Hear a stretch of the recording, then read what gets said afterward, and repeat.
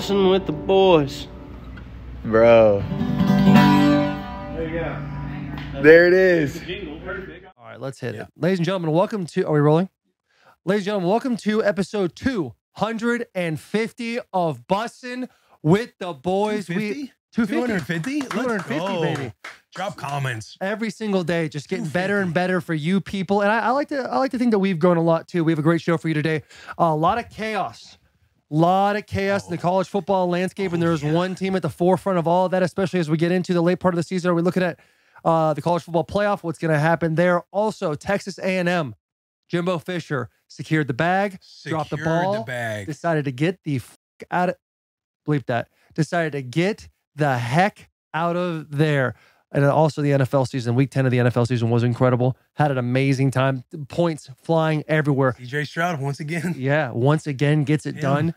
Lions handling business. Cleveland wins a nail biter. CJ Stroud, like you just said, runs the ball, gets the ball all the way down the field to hit a game-winning field goal after Tyler Boyd dropped a touchdown pass to go up by more than 3 points. Early question. Can all four teams in the AFC North make the playoff? I'm sure time will tell, and we'll have the boys look it up. But before we get into all of that, we need to talk to you about the most durable, reliable vehicle on the market, and that is, let's give a round of applause for the Chevy Silverado, specifically the family of ZR2s. They have, I think they have a diesel coming out. They've got, you got the ZR2. They have a commercial that runs during Sundays. Like, that thing gets you going with those three Chevys back to back, the family climbing up the mountain. They're like parlaying it with like whitewater rafting, just grit, determination. And it is. I have the ZR2, not the Flex, but the also Flex, but the Multimatic, the billion cameras, the mud terrain tires. I mean, you know how it is. You feel safe. You said it last week. There's you a level of safety when you're in my truck. Yeah. Christmas season's here. All the best deals on the trucks. That's Chevy Silverado. They come out during the season. 'Tis the season. This is the reason. The Chevy Silverado, the ZR2, it is the best truck. Could you imagine snow on the ground, waking up to a pine smell? Santa Claus came. And you walk downstairs and you're looking at all the presents. Everyone's opening presents. You're like, well, where was my present? And your significant other looks at you and says, go and look outside for your present. And there's a ZR2 Chevy Silverado waiting for you right there. Yes. You're a new man for the rest of your life, or a woman. Or whatever. Yeah, or whatever. Yeah, or whatever. We're open on this pod. Listen, that was a quick little intro for you guys. We are going to... Oh, and also,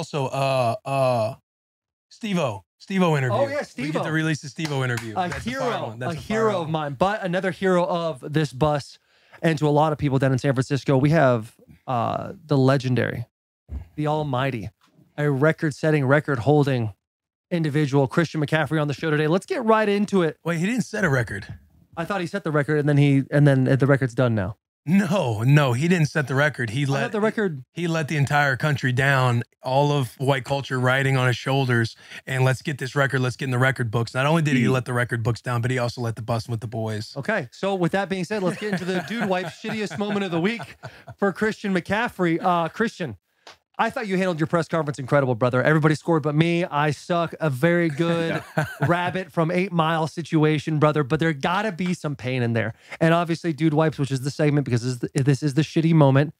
Go ahead and use those things. Do you use Dude Wipes? I will now. Yeah, you absolutely should. Dude Wipes. You absolutely should. You seem like a healthy individual. That white little that wet stuff is good for you. Yeah, the only hassle would be just carrying them to the stall. Yeah, like having to actually take them there, but worth it, I'd say. Yeah, they're coming out with ones that just attach to your skin, so you have like a whole pack just waiting on your side at all times. They're working that through right now. But let's talk about yesterday's game. Dominant performance by the 49ers.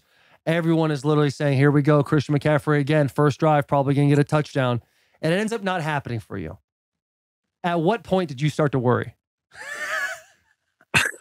Yeah, 1 to 10, how pissed off were you after that ass open in the locker room that you didn't want to talk to anybody because you did not get the record? Hey, congrats, Christian. Man, don't fucking talk to me. Yeah, walk us through it. I tied the record. So technically, it's not like I'm 2. Yeah, you're tied for 1. You're you know how that is, though. You want that standalone name. Like, I'm sure leading up to the week. You want that name. I'm sure leading up to the week. I mean, it's funny because honestly, I thought I was going to be more upset than I was, but I think when you win like that, and it was good to kind of get the run game going again against a good run defense too that had the stats to prove it. So I was pretty excited after the game. I thought I was going to be way more like pissed off than I was, but I really wasn't that mad at all, other than letting Will down. True. Yeah. Because you did. You had a hell of a performance. And I know, like, you guys had dropped 3. We'll get to that in a minute. So it was a big bounce back week for the boys, getting healthy in the bye week and everything else. So, and on top of that, I'm sure there was some creativity of, you know, hey, let's get CMC in the end zone. Like, let's get the record. But you're not going to put that above, like, obviously whooping a team's ass. If it doesn't happen, it doesn't happen. Yeah, there's probably a little bit of that. Damn. Because there was one where you guys were in the red zone, right? And you caught a screen. Was it a screen? You caught something. I was like, okay, let's get busy. Let's get in there. And you almost broke one. Maybe it was just a simple running play, but you almost got out and got tripped. I was like, damn it, that was going to be it, dude. That's what hurts is that there was a couple plays that you just wanted back, that it was like, damn, if I had just done this, that was the play. And it wasn't that, you know, the last drive where they were trying to feed me and try to, by the way, that's pretty cool that, you know, you're in a game like that and your coaches are trying to get you that, like, I don't know. That goes a long way for me. So I appreciated that. But it was in like the second quarter and first quarter where you're like, God, dude, if I just didn't do this, that was it. We could have got it out of the way early. And I didn't. When you look back on the tape, that's what hurts. It'd be one thing if there was like, there just really wasn't a lot of opportunities, but there was, and I think that's what stings. Especially getting Trent Williams back and being like, okay, yo, we're really moving at full force now. I got the big dog at left tackle now. What did Shanahan say to you after the game? Because there was like boys, we did it. We got the monkey off our back. We won after losing 3. Let's go. Have a day, boys. Have a day. And there had to be like a calming. You just get it out of the shower. You probably got the towel on. You're looking at your stuff, probably having a moment of being like, damn. And I'm sure Shanahan comes up to you. What does he say to you? Actually, like when he addressed the team, it was funny because he called Juice out. Juice had caught that touchdown. We ran like a keeper, and Juice has, you know, I think he's the second to last read, and no one covered him. And Brock threw a dot, like a 35-yard touchdown pass to him, and he caught it. Juice caught it at the 1 and scored. And so everyone was just making fun of Juice's selfishness of not kneeing it at the 1. to try and get the boy in. Obviously joking. There's people on the internet who are like, I've made a joke about it, and they're like, oh, since when did you care about, like, so I'm like, obviously I want Juice to score. I'm joking. But no, that was just funny. We all just started making fun of Juice instead and how selfish he is as a teammate and player. That's amazing. Guy never felt so bad about scoring 6 in his entire life. Dude. I know. You bring up somebody. You said Brock Purdy threw a dime. I don't know if you've heard some news reports, but there are people saying Brock Purdy's not the guy. Do you think this was a no, I heard that from an anonymous source. Yeah. I didn't really hear that from, you know, a relevant source. Yes. So. Yeah, okay, I see what you did there, and that's understandable. What about this game are you able to say to those people that said that, not your boys, they were just giving out the message? Well, that's like a F you. So you see what he did today.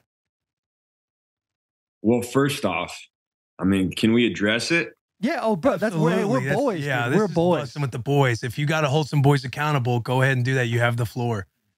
Taylor. Yes, sir. Anonymous reporting? God, I swear to God, it's not my opinion. That's what he's saying. He's saying anonymous reporting. Yeah, but Will knows who my source is. Is this TMZ? Dog, this is TMZ, dude.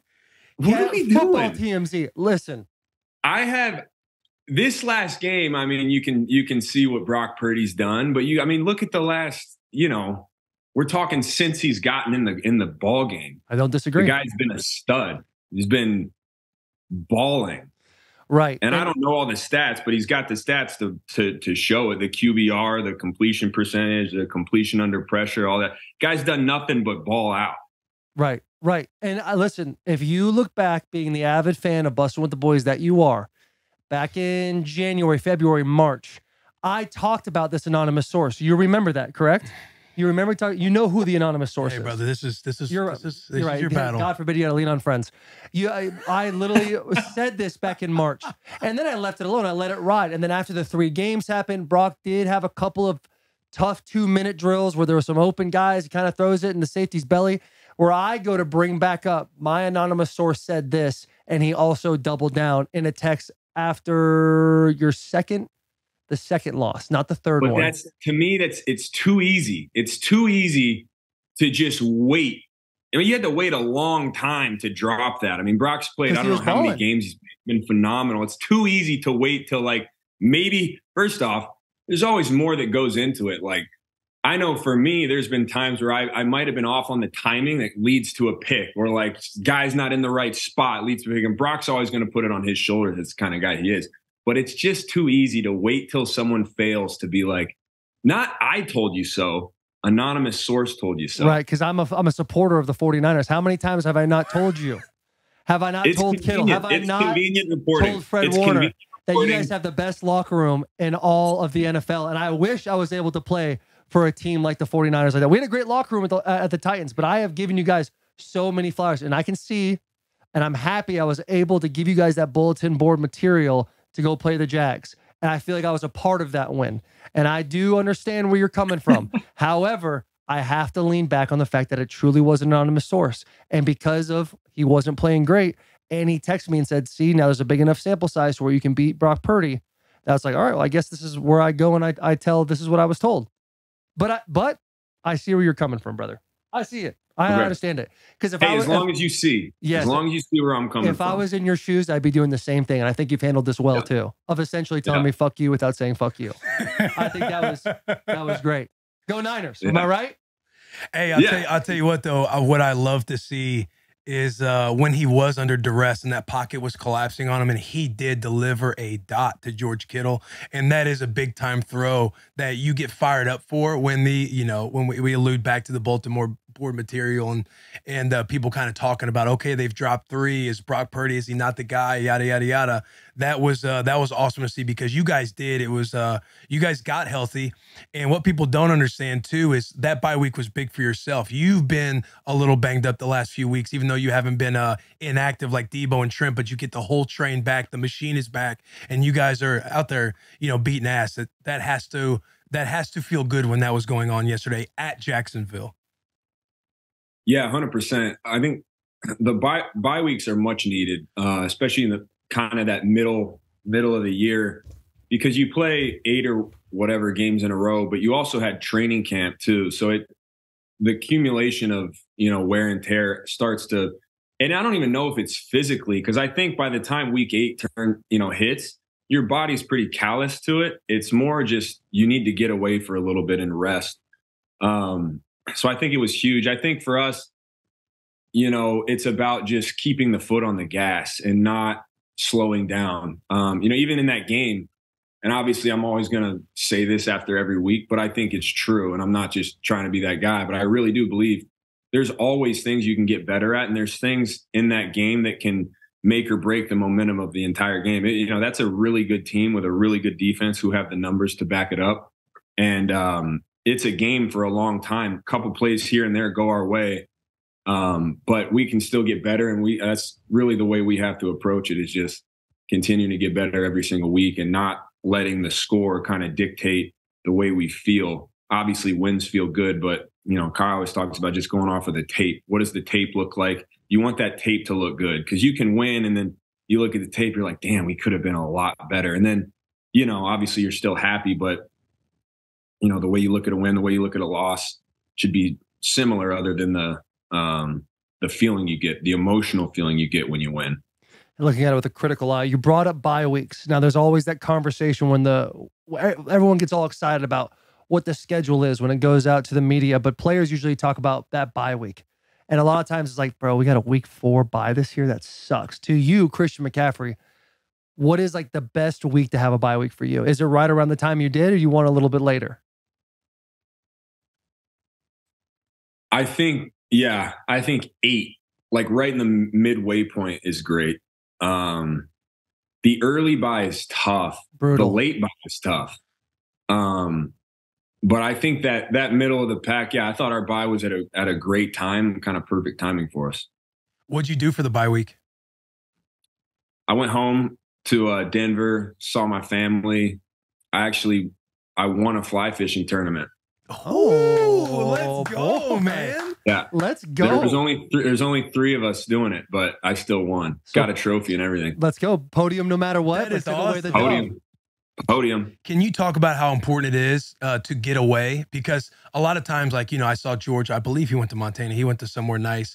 I forget, a couple weeks ago, somebody believe went on a bye week, and you see fans every now and then talk about, oh, why are you doing this on a bye week? Like, you should be self-scouting, yada, yada. Can you talk about how important it is to get away from the facility, to get away from football, from your perspective?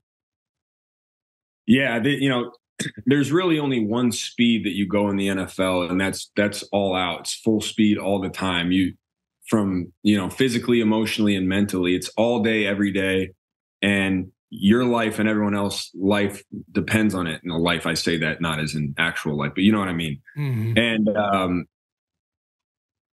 because of that, you'll burn out if you go that hard 365 days a year. You will burn out, and you need to get away for a little bit. More mentally and emotionally, just to recharge your batteries and get back. I think it's extremely critical. When I used to train, when I was a younger player in the league, my first couple years, the season would end, and I would start training pretty quickly after the season ended. And I just remember being a little bit burnt out by the time like week 6 came around. And it wasn't like I changed it all. Like, it didn't change my process. It didn't change anything. I just felt like, damn, I've been doing this for a long time and didn't give myself the respect that I needed to take a couple, more just mental breaks, whether it's go get on the beach somewhere and just rejuvenate, get back so that when you do come back, you're ready to go all out again. It's really hard to just constantly go 100% all the time for your body, for your mind, for everything. That's an interesting thing you bring up, because that is a massive conversation between football players all the time, is when do you start training in the off season? During the bye week, what do you do? Something we talked about back in August is when you finally make the decision, is like, all right, I'm going to take the bye week a little lighter than I've did in years past. When did you start to work that out? And then how did you handle kind of like maybe the anxiety bug in your head being like, hey, you're not doing enough. Hey, you should be working out. You shouldn't be fly fishing, just dusting these 2 other guys in this tournament right now. What allowed you to kind of make peace with the fact that this is good for me to do, when a lot of it's, you're just so bred to be work all the time? Yeah, that's a great question, because it's the hardest question even to this day for myself to answer. And I don't know if there's a concrete answer. It really depends. It depends on how you're feeling. It depends on kind of what you're going through. Body wise, like, do I need, like, if you're all banged up and you have some stuff lingering and going on, then you probably should stay and grind so that you can get back to normal. But if you're pretty healthy and everything's going well, and you know that like a couple days of rest can take care of this, then, I think it's important to do that. But it's really a daily evaluation. I always try to move during the bye week, like do some sort of movement. Like, you can't just sit there all day.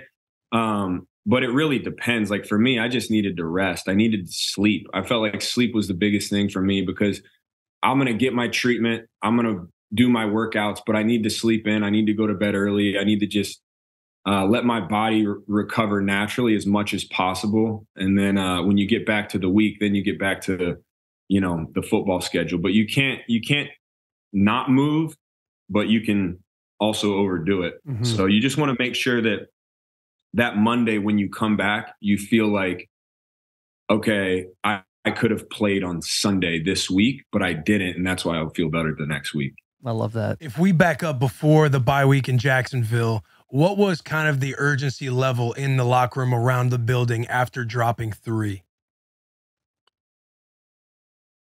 It was huge. That it was such a weird taste in our mouth, I think, after you lose 3 going into a bye week, because normally you want to go, there's nothing like winning going into the bye week. You feel good. Yes. And I think that was, I don't want to say good. Losing's never good, but I think when we came back, everyone had a sense of urgency that was, we can't, this is a tough league. It's tough to win. It's tough to play well all the time. It's tough to beat teams in the NFL. Everyone's good. You know, I've heard people talk about our roster, and our roster is amazing. I love it.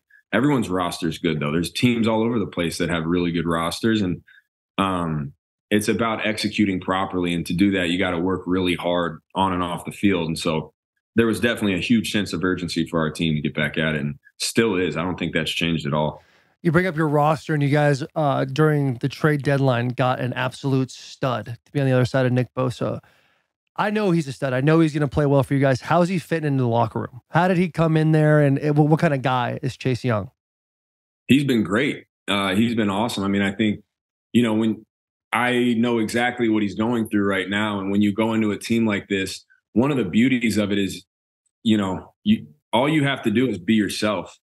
And I think he sees that, and he's done that. He's fit in great. Obviously played extremely well yesterday, and we're excited to have him. But no, he's been a great locker room guy already, and he's been himself and practices hard, works hard, and you know, hopefully he's got a revamped sense of energy coming to our team. Dude, if you're in the NFC West and you're a tackle and you see that trade happen, you're just like, fuck, man, are we kidding? Yeah, we got to deal with that shit. Especially like with the Niners back end, like their defense showed up because there's been question marks outside of their four walls about their defense, especially pass defense. And now you bring in Chase Young. You got guys who you can kind of pin your ears back more with four-man rushes than trying to get creative with blitzing. So you get that extra guy. Like I'm sure, you know, as much as those tackles hate it, like I'm sure the back seven was relieved. Like, hey, we can play some more cover. We can do more of this. We can do more of that. Yeah, man, I think he'll do well out there. One question I had for you, what is Christian McCaffrey's guilty pleasure during the season? Is there a TV show? Is there something you do at the end of the week? Is it a restaurant? Is it food? Like, what is Christian McCaffrey's little guilty pleasure where he's like, you know what, I'm checking out for about an hour. When are you getting naughty? Yeah, when you get naughty. You know, I like I love, I mean, we talked about the snacks on the plane. That's something I've always looked forward to. Cause I'll eat, you know, the cookie, I'll eat everything on that plane. I don't know if anyone else is the same as me when it comes to this, but I'm always looking for new shows and new movies. And I just watched The Office, and it's like, I want to get into a new show, and I've seen The Office 5 times. But I just like, it's so much easier to just throw The Office on than start a new show. And I'm not sure if anyone else is like me in that, but it's hard for me to get into a new show during the season or anything like that. So my guilty pleasure would be just throwing The Office on and kind of just relaxing. Yeah, I feel like there's a level of when you start a new show, you're like, I really got to pay attention to pick up on the reasons why people said, hey, you need to go watch this show. Yeah. When you put on like an Office or Parks and Recreation, those ones that are just like funny, you can keep them moving. If you miss 15 minutes of it, it's not going to change the plot or anything like that. That is always a nice little deal. And also to go with that, like having to concentrate. But once you buy into a new show, there's part of you that you'll look at the clock. Like if it's 8:45 and you got an hour in the next show and you're like, okay, I can probably get in bed and hopefully asleep by 10 p.m. But then it goes into 10:30. It's 10:38 when you're checking your clock to where you're like, I knew I shouldn't have watched that one more episode. God, like when you're so bought real. in, like when you are getting pulled into that show, sucked in, like you almost, no pause. You almost like, you start to compromise a little bit. Like, let me get an extra one here. Okay, I'll sleep 6 hours instead of 7 because you want to watch, like, they left me on a nice cliffhanger. So it's probably smart that you do that. That is very smart. What did you have on the ride back from Jacksonville? I had the Boom Chicka Pop. Smart. By the way, shout out Boom Chicka Pop. They sent a bunch of popcorn in the locker room. Let's go. Oh, that's huge. Yeah. So thanks to the boys for giving me the platform. And Boom Chicka Pop, business is open. Yep. The EQ guys, we all indulged in it, so it was great. I also, that's the other thing. I'll play a little bit of Fortnite. I feel like I'm the longest tenured Fortnite player in the NFL. I started playing when the game came out, and I haven't played another game since. It's the only game I'll play. Really? And I've gone through like 4 or 5 different rosters of guys. So my Mondays and Tuesdays, when I have some time off, I'll kick back in the chair and play the game for sure. Ooh, and didn't like, I was more of a PUBG guy versus Fortnite, but didn't Fortnite just like go back to like an original map or something like that? Yeah, the OG map is back. They got different, you ever play Call of Duty too? That you remember gun game in the town? Oh, so yeah. They have that now. You can play that with Fortnite guns, like no build. There's a bunch of, so I'll get on with my high school buddies and we'll play that, which is fun. That's probably my guilty pleasure of the week. Is that you're a big first person shooter guy? Like, hey, we're playing with a bunch of people, or do you like a good storyline when it comes to your video games also? The storyline doesn't do it for me. I'm not going to play by myself either. I like if my buddies are on, I'll play because it's more about the camaraderie for me and just a little bit of competition that's kind of unconscious. You can sit back and do whatever. But no, I never got into the storyline. I think like the last storyline game I played was probably Halo 3 way back in the day. Still a great game. It was a great game. But yeah, no, it's more first person. If you want something that's less stressful on the eyes and the reaction time, we got a nice little thing going with a game called Risk. It's a board game. We play it on the Xbox Live, and that you would be a great addition to try to. Really? Yes, dude. It is so much fun because everyone just making strategical moves, and you're like texting people on the side, like, "I'm gonna do this. You got to go do this. He's getting too powerful." Oh, and guys are just talking shit the whole time, back and forth, out loud. You're literally playing the game for like 4 or 5 hours. It's definitely an off-season game, but I think you would be a phenomenal addition. Yeah, hey, I would love to join. That's a good time. You got anything else for the boy? I think last time we talked about, after the tier talk, we were getting into some ice cream. Is that a subject that you have some expertise in, where you got a ranking? You have a little ranking system for your top 3? I see you clearing your throat. Like, this might be your moment. Yeah. I wouldn't call myself an expert, just speaking honestly. Mm-hmm. I like what I like, and I'm standard when it comes to ice creams. You're not going to enjoy my evaluation, but I can give it to you. I would love to hear it. This is going to make you sick. Deep. I could just see. I could see. Have you ever seen that video on Instagram of the guys who grab the spoon and he's like showing you how you taste ice cream? Yeah. I feel like Christian's doing that in his head right now. Yeah. No, this will make you sick because my rankings aren't it. Anyway, number 1 for me. Start at the top. And yeah, maybe I'll start 3. Number 3 is mint chocolate chip. Number 2 is anything Oreo, cookies and cream. And my number 1 is Haagen-Dazs vanilla ice cream. Yep. Boys, I'm sorry. I don't know what to tell you. I apologize, but that's what it is. I'm not going to sit here and lie on the bus. Do you want to know something? That was worse than watching the first half of that game, like Raiders Jets. Like, that's as bad as watching an Iowa football game right there. This is actually not a joke. If you were to flip your picks, you have the same exact palate as my 6-year-old daughter. Yeah. Your daughter has a great palate. Oreo and vanilla. Now, mint chocolate chip is just, it always blows my mind when people are like, yeah, I mess with mint chocolate chip. Let me explain the mint chocolate chip though, because I used to agree with you on that. I would laugh when someone would bring up mint chocolate chip, but to me, it's you could eat the whole thing and feel good. Like whatever ones you guys are probably gonna say, you're 3 bites and you have a stomach ache, right? Like, it depends. I mean, I get to the bottom and then it takes probably 20 minutes for it to kick in. Yeah. But yeah, then you're hurting. Yeah, if I'm on some vitamins, I can put down like a pint and a half before I try to say like, hey, well, you got to stop. Yeah, 3 prebiotics before to convince yourself like, oh, this isn't going to Hey, I'll throw in if I had P.F. Chang's last night and I gave myself 3 digestive enzymes thinking like, I'm good. This is gonna I had the enzymes. I'm completely fine. Hey, that is the logic though. Yeah. We were at Barstool HQ and Big Cat orders, what's the spot he orders the milkshakes for to make it special? Portillo's. He orders milkshakes from Portillo's. And we're talking about guzzlers. We're talking about big gulps you get the 7-Eleven size. Yeah, like 64-ounce cups. And Willie's like, hey, have you had Jenny's ice cream? Have you had gooey butter cake? And a couple guys did, a couple guys didn't. So Will also orders that. I drink an entire 64-ounce vanilla shake. And then the gooey butter cake got there. And I'm like, I'm going to have a couple bites. Yeah. I ate a whole damn pint of that too. For me, it's not the stomach, dude. I feel like my lower extremities, I can like legit feel them. Like I feel like I could tear anything at any moment. But your thing with mint chocolate chip is like you feel just as light. You don't feel as bad. It's a refresher to me.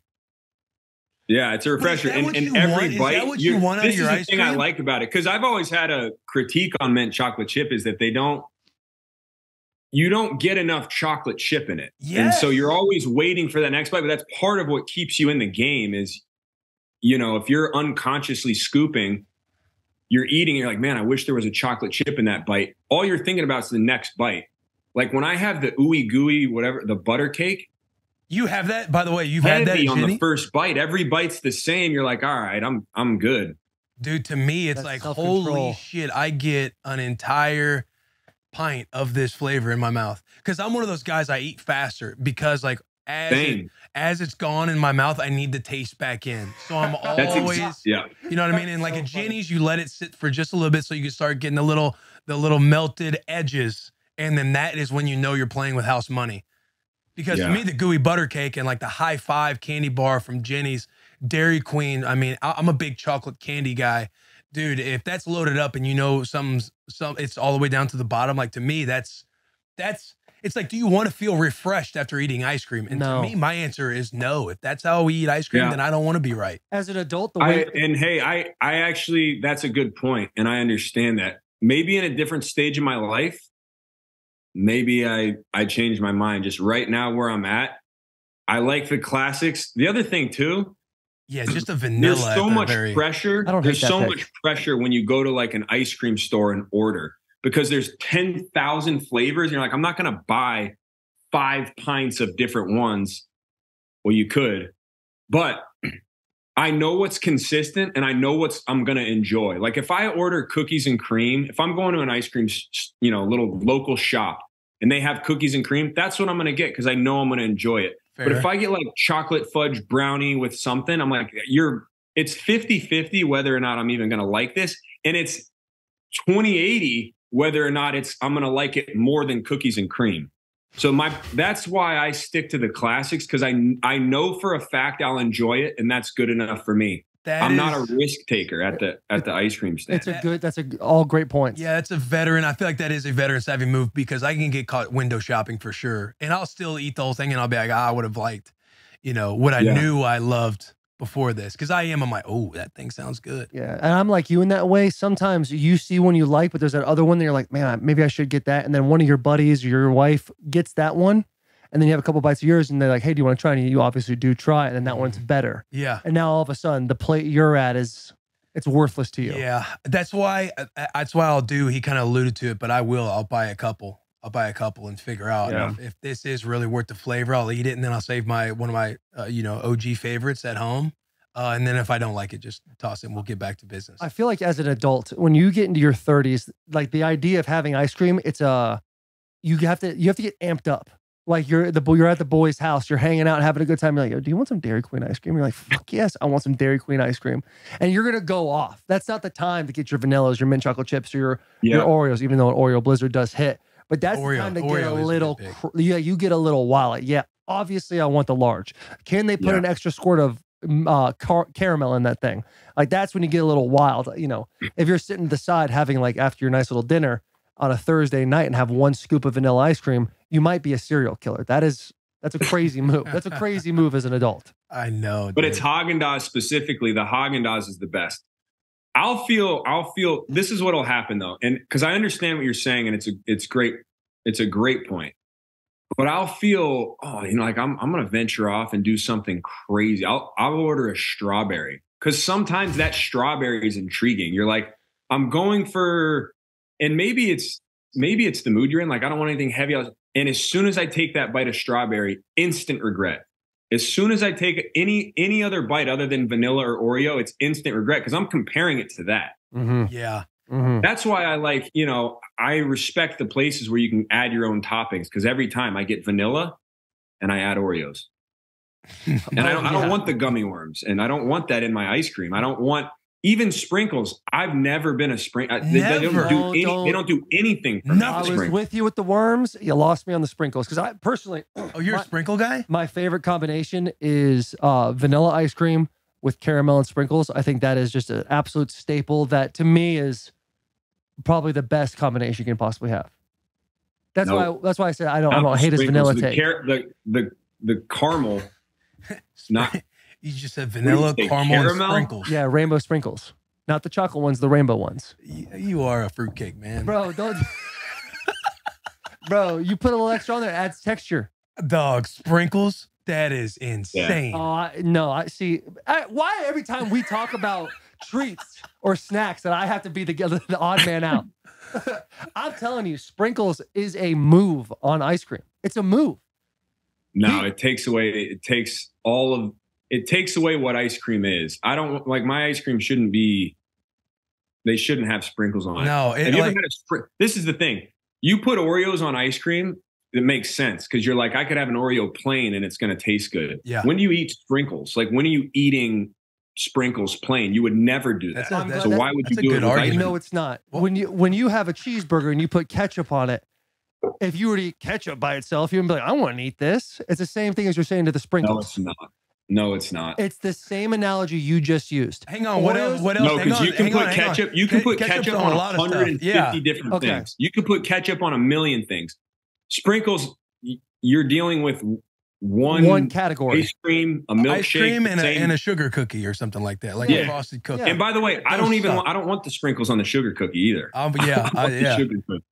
Sprinkles is kind of just like that annoying rain. That's like it's not heavy enough to be like, you know, hey, it's storming outside. It's just kind of hitting you, and you're just like, God, why is it raining? What a waste of a day. I could not disagree with either of you more. I think sprinkles is it's my favorite topping with vanilla ice cream and caramel, that combination. And it's a unique little thing. It's like your pumpkin spice lattes. It's not for all the time. It's for in those moments. You said it's your favorite. It's my favorite combination. If you have vanilla ice cream. Yeah, we heard it. Caramel. French vanilla, caramel, and sprinkles. You put those three together, you're living. You're living the dream. Yeah. That to me is a move. Oreos are great. Oreos are great. But it's essentially, you said the same thing. You did the same thing with Oreos as I did with ketchup in a burger. And I know that ketchup's a more versatile condiment. However, all right, mustard. Still a more versatile thing, but it's going to make your sandwich better, but you're not going to eat mustard by itself. You're playing with an old ball. You're playing on two completely different fields here. Yeah, because that's all right. Yeah, no, yeah, that is your that's your truth. That is your truth for sure. Absolutely. Popcorn.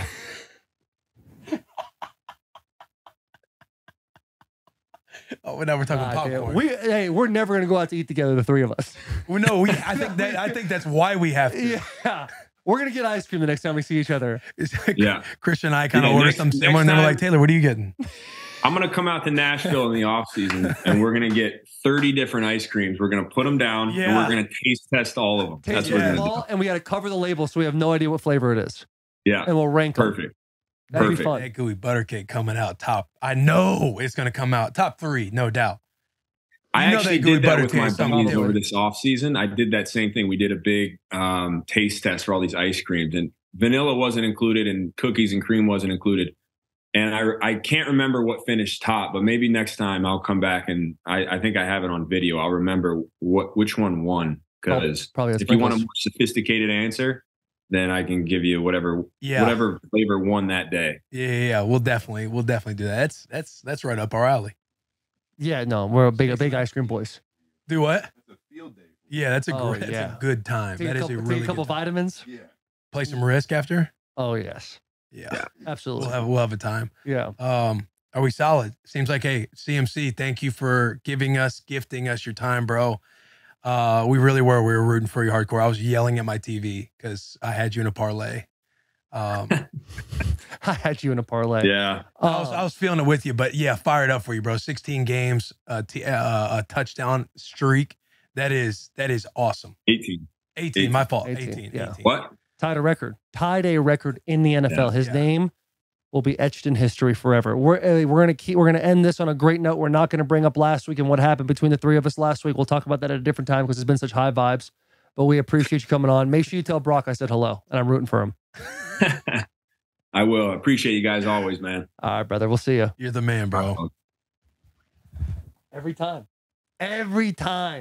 He's good at the list stuff. His logic in it is great too. When he goes, he's like, he kind of sets it up. Yeah. He's kind of sitting there like, I can do a list like I'm not an expert, but I'll give it to you if you want me to. Kind of like set it up like, yeah, give it to us. And he's like, all right. And then he kind of just pauses. Looks down. Because he knew that vanilla at the top was going to really throw a lot of people through. Yeah. But I if I was to pick between the core three of strawberry, vanilla, and chocolate, I would pick vanilla. Which I know I'm an outlier on that. Yeah. To me, I can go... Now, strawberry is a third for me, unless we're talking milkshakes. I think a smooth, a strawberry milkshake is solid. But to me, picking the three out of vanilla, chocolate, and strawberry, it's kind of like, which Pokemon am I going to start with? It doesn't really, like we can win with all of them. I loved that. I love that analogy. I loved that. The way you explained it. Yeah. Like Pokemon's been a big category for us. Yeah. This weekend. Really just twice. It was the name game and now. Yeah, but it rings true. Enjoy. I mean, we grew up on Pokemon, man. Man, if that was a true locker room hangout session. It was. Yeah, and that's why you come here, boys. That's why you come to the show. Obviously, McCaffrey just played. We have Steve-O coming on. We're gonna rip some ads for you guys. We're gonna do good, bad, the ugly. We're gonna do our twisted question of the week. Is there anything else that we're gonna do? Because I feel like Twisted question. You did shittiest moment. Direct take also. Direct take. That's it. Let's do you want to do our good, bad, the ugly, or do you want to do twisted question first?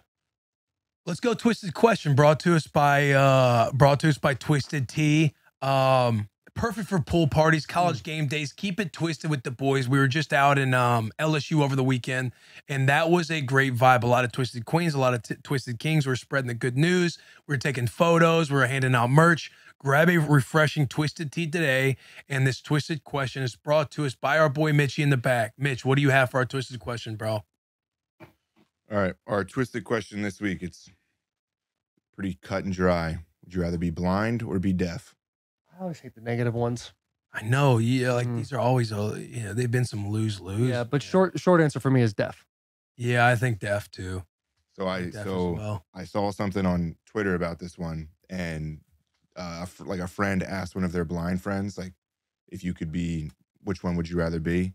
And she said that she would rather be blind because being deaf is so lonely, because you can't really, like, you're not hearing anything all the time. Whereas like being blind, like you can still have conversations with people and like still connect with them, but blind, like being deaf, like you can't, you're just kind of alone in silence your entire life. Fair. That's a good point. And that movie, Ray from Ray Charles, like Jamie Foxx, he made that blind shit seem kind of like a vibe. Grabbing people by the wrist, knowing they look like. Yeah, you don't know. Yeah, I would still go deaf though. Do we want to do another one? No, that's fine. We leave it out there. That's one. We asked the question of the week. I think we can. There's some upside, I guess, with both. See everything or hear everything. These are tough to come up with. So if you guys have twisted questions, drop them in the comments because your boy's struggling. Well, that's where you can use the internet to your advantage. Monday mornings, you can go on the Bussin account, pop that thing out there, and see what people bring up. Fair. Then it's no longer on Mitch Carsley; it's now on the people. Help me out.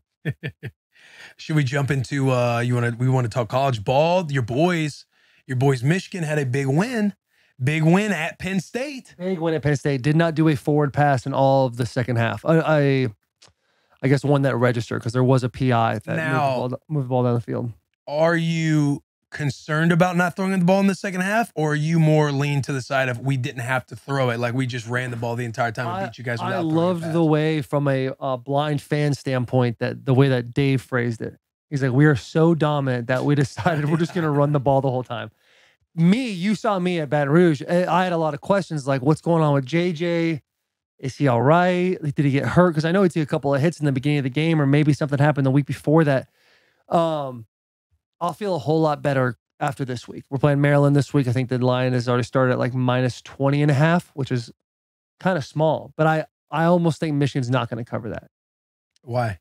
Because the game is the next week. And I said at the beginning of the year, Maryland's the scariest game on our schedule. because it's between Okay. Penn State, big win, and obviously all the heightened emotions with the allegations. Sharon Moore, you saw it in his face after the game, and then you're going to Maryland, and it's kind of like, okay, let's play this team, even though it's a good ball club, especially in September, they're a great ball club. And then, but you got Ohio State to look forward to after that, and just continuing the FU button that Michigan's can just press since middle of October when all these allegations came out. So I don't know. It does make me. It makes me worried. I just think if I'm looking at a critical longs, I'm like, why aren't they throwing the ball? Because again, JJ's like a Heisman contender. Whether or not he wins it, or whether or not he's in the top 3, it's up for everybody's debate. I think after that game, you can't you're not going to look back and go, okay, this guy's going to win the Heisman. No, Let's say he was a front runner, which he had one. I think he betting odds after Michigan State he was. Does he have the best odds still? Which is wild because you have I think Bo Nix is balling in Oregon right now. That Penix kid from Michael Penix should be good. And he's a stud. And is it Jaden Daniels? The guy from LSU. Yeah, Jaden Daniels. Yeah. Yeah, but his team's not doing not as well. very good. Right. If we're talking best player Heisman, like outside of how well the team does, because they are 7-3 and one of the best offenses. I mean, insane. Possibly the best offense in the country. Right. But they just have zero defense. But that cat, Jaden Daniels, like he is a monster, bro. Yeah. And so if you're giving an argument for why JJ should not win, because there's a lot of good ball players this year, a lot of good quarterbacks, especially, it's top 10 game, the first real game according to everybody else that you've played this whole entire year. Why aren't you basically putting on JJ's shoulders the entire time? Right. I think this Penn State game kind of tossed him out of the conversation. Like he'll be there at the awards ceremony, but it's again, you're playing a team like Penn State, like everybody. We all watched that game. Like that was a massive game, and a Heisman winner, you're leaning on that guy. Yeah, you're leaning on that guy to win the game. But it's more like Blake Corum to me is, somebody who's more of a Heisman candidate coming out of Michigan than anybody else. What if JJ has a good game in the game?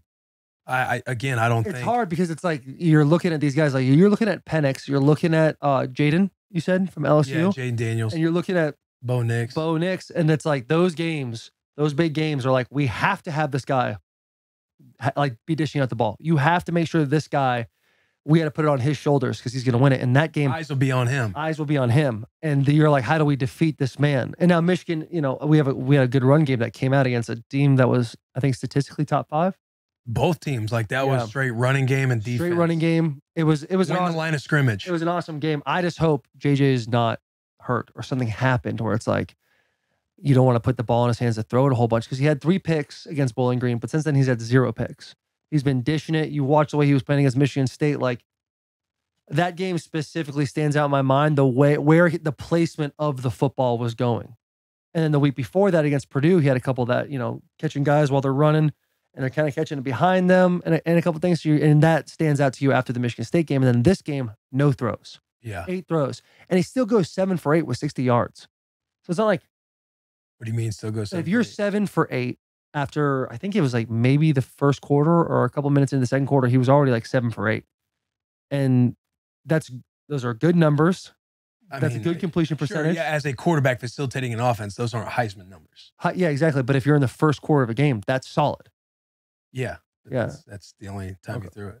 That's what I'm saying. So I'm wondering what happened that they had to make the adjustment to go and just run it. And I'm looking at it from a critical eye of like being more nervous than I am optimistic. Like Dave is taking the optimistic approach where it's like, we don't have to throw the ball with our Heisman quarterback to win the game. We can beat you any way you want. Personally, I walked away from that game being like, good win, boys covered. I thought they played well. I thought the defense was in a bend, don't break situation against a better offense than they've played. I thought the quarterback for Penn State played really, really, really bad. Yeah, that was brutal. I thought he was terrible because he did throw the ball a lot and he had 50 yards of offense. That was tough to watch, man. So now I sit there and just unbiasedly looking at the game, you makes me personally a little more nervous. Yeah. I can see that. Yeah. But the positive is that defense played really well. And the quarterback, they didn't have a quarterback. It would have been, it would have been interesting had they had an accurate quarterback playing decent. Which they have at Ohio State. Right, which they have at Ohio State. But another positive is like, you're really leaning on Blake Corum and he was delivering. Yeah, and then obviously the game's coming up. And speaking about the game, dude, bragging rights. Not quite a trophy game, but if Ohio State wins, they get themselves them cute little gold pants. Let's talk about Duke Cannon, dude. The new scent trophy game was created to support from Bussin with the Boys team, and it's available in thick body wash and big ass brick of soap. The idea was hatched for the Bussin Bowl, which is played between Nebraska and Michigan. We want to bring the scent to life that celebrates college football and its greatest rivalries. Trophy game has notes of smoked leather and amber and smells like college bragging rights, not your randomly assigned freshman roommate. Thick, high viscosity body wash. Thick is formulated with a noticeably higher viscosity and built to work effectively on your body and not spew down the drain. I need to know what viscosity means.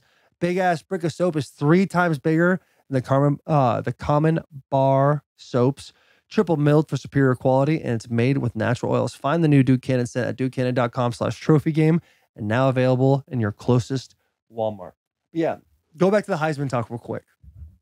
If JJ, let's say, balls against Maryland, has crazy numbers, and then he does the same thing against Ohio State, and then he does the same thing in the Big Ten championship game, do you think he's still out of that Heisman talk? I think he's in like a top 5, but I don't think he sniffs the top 3. Yeah, it's hard for me to argue after 7 and 8 and 60 yards. Yeah. No, I mean, if he was balling, I'm trying to be like objective about it. To me, it's like if you're looking at who to vote for the Heisman winner in a game like Penn State, when you're in some third medium, third longer, and you're still just running the football, like you're going to lean on your Heisman player, who is the award is for the best player in college football. Right. And to me, it's like Blake Corum is the best player on the team, and Michigan, that's what who they were leaning on throughout the entire game. Yeah. If you look at Blake's numbers, though, I mean, his average is like 5.9 yards per carry, but he hadn't had like crazy numbers this year aside from the amount of touchdowns he scored. Again, he's not playing a whole lot in second halves. Yeah, fair. You had an interesting conversation on Thursday at HQ with Casey about how this college football playoff can get muddy between 5 and 7. Do you want to break that down for a little bit? Because I was away from that conversation getting ready for the pro football show. Yeah. So what you ultimately, like what we're going to see is teams being left out of the college football playoff. You're going to have an undefeated Big Ten champion, assuming the trap game, assuming teams take care of business, right? You're only going to look at the game. Whoever wins Ohio State, Michigan is going to come out of an undefeated Big Ten champion, an undefeated Florida State, as we sit here and look at it, a 1-loss Pac-12 champion from Oregon or Washington, 1-loss Texas, a 1-loss SEC champ Alabama if they beat Georgia in the SEC championship, a 1-loss Georgia, and a 1-loss Big Ten team. Yeah. If that's how it plays out, I think the way it is trending right now, Georgia has looked more like a Georgia. Georgia looks scary this week. Yeah, for sure. But also, Bama looks real. In my opinion, Bama's going to win the SEC championship. Like, who do you think comes out? Who do you think comes out of these conferences? You're obviously Michigan. Yeah, I don't know who's. I think the question should be, who do we think is left out? Because I think we might live in a world where an undefeated Florida State team could be left out of the college football playoffs. I don't think so. I think they'll be undefeated ACC champion. I get it, but like, go to Florida State. Texas is hurt by Oklahoma because they lost to Oklahoma, and Oklahoma's just been not great frauds in the college football landscape. Georgia, if they lose to Alabama, Alabama has come on a big way where it's like, do you leave? Can you leave them out? What happens if Ohio State loses to Michigan? Do they go from 1 to 5? Like, if Michigan loses all of it, they will absolutely be out. People are looking for a reason, and they're 3. They would be out no matter what, even without the allegations. You're going to have Florida State, when you're looking at their schedule, they beat LSU, they beat Clemson, they beat Duke, they beat, I don't know if Wake Forest has ever been ranked this year. They beat, good wins. What's up? Clemson's like 500 this year, or just above. They're starting to play better right now in this back half of the year. They are. I'm with you. But again, I think a win over an LSU, like if a win over LSU is like their only. Yeah, because they played Duke when Duke was no longer ranked. Duke was hot September and like early October, and they kind of fell off a little bit, right? They're no longer ranked. But if you go off them being undefeated, beating 2 SEC teams, because people talk about Florida, people talk about LSU, you win the ACC championship, or whoever comes out of that's going to be probably North Carolina, right? Yeah, but North Carolina wouldn't. There's 2-loss team. it'll play into the data of like strength of schedule being good enough to be in the top 4. Right. I personally don't think that they're a top 4 football team coming out of it to the college football playoff. I just think if they do go undefeated, they will get in. So who do you think gets left out? Let's tier them. Bring up the top 10. Let's tier who we think these teams are in the college football playoff talk. Because I'll tell you what, the scariest thing that happened this weekend was Georgia. The way they came out and they're just, how is Brock Bowers back? I think if you tier these schools, the top tier kind of plays itself out. Georgia, Michigan, Ohio State. Mm-hmm. One of those teams will get left out between Michigan and Ohio State. I think tier 2 right now, is who literally the rest of them to Alabama. So 4 to 8. Florida State, Washington, Oregon, and then you got Texas, Alabama. Who I would jump over Oregon State and LSU or Louisiana right now is Missouri. I put Missouri in my tier. Louisiana, Louisville.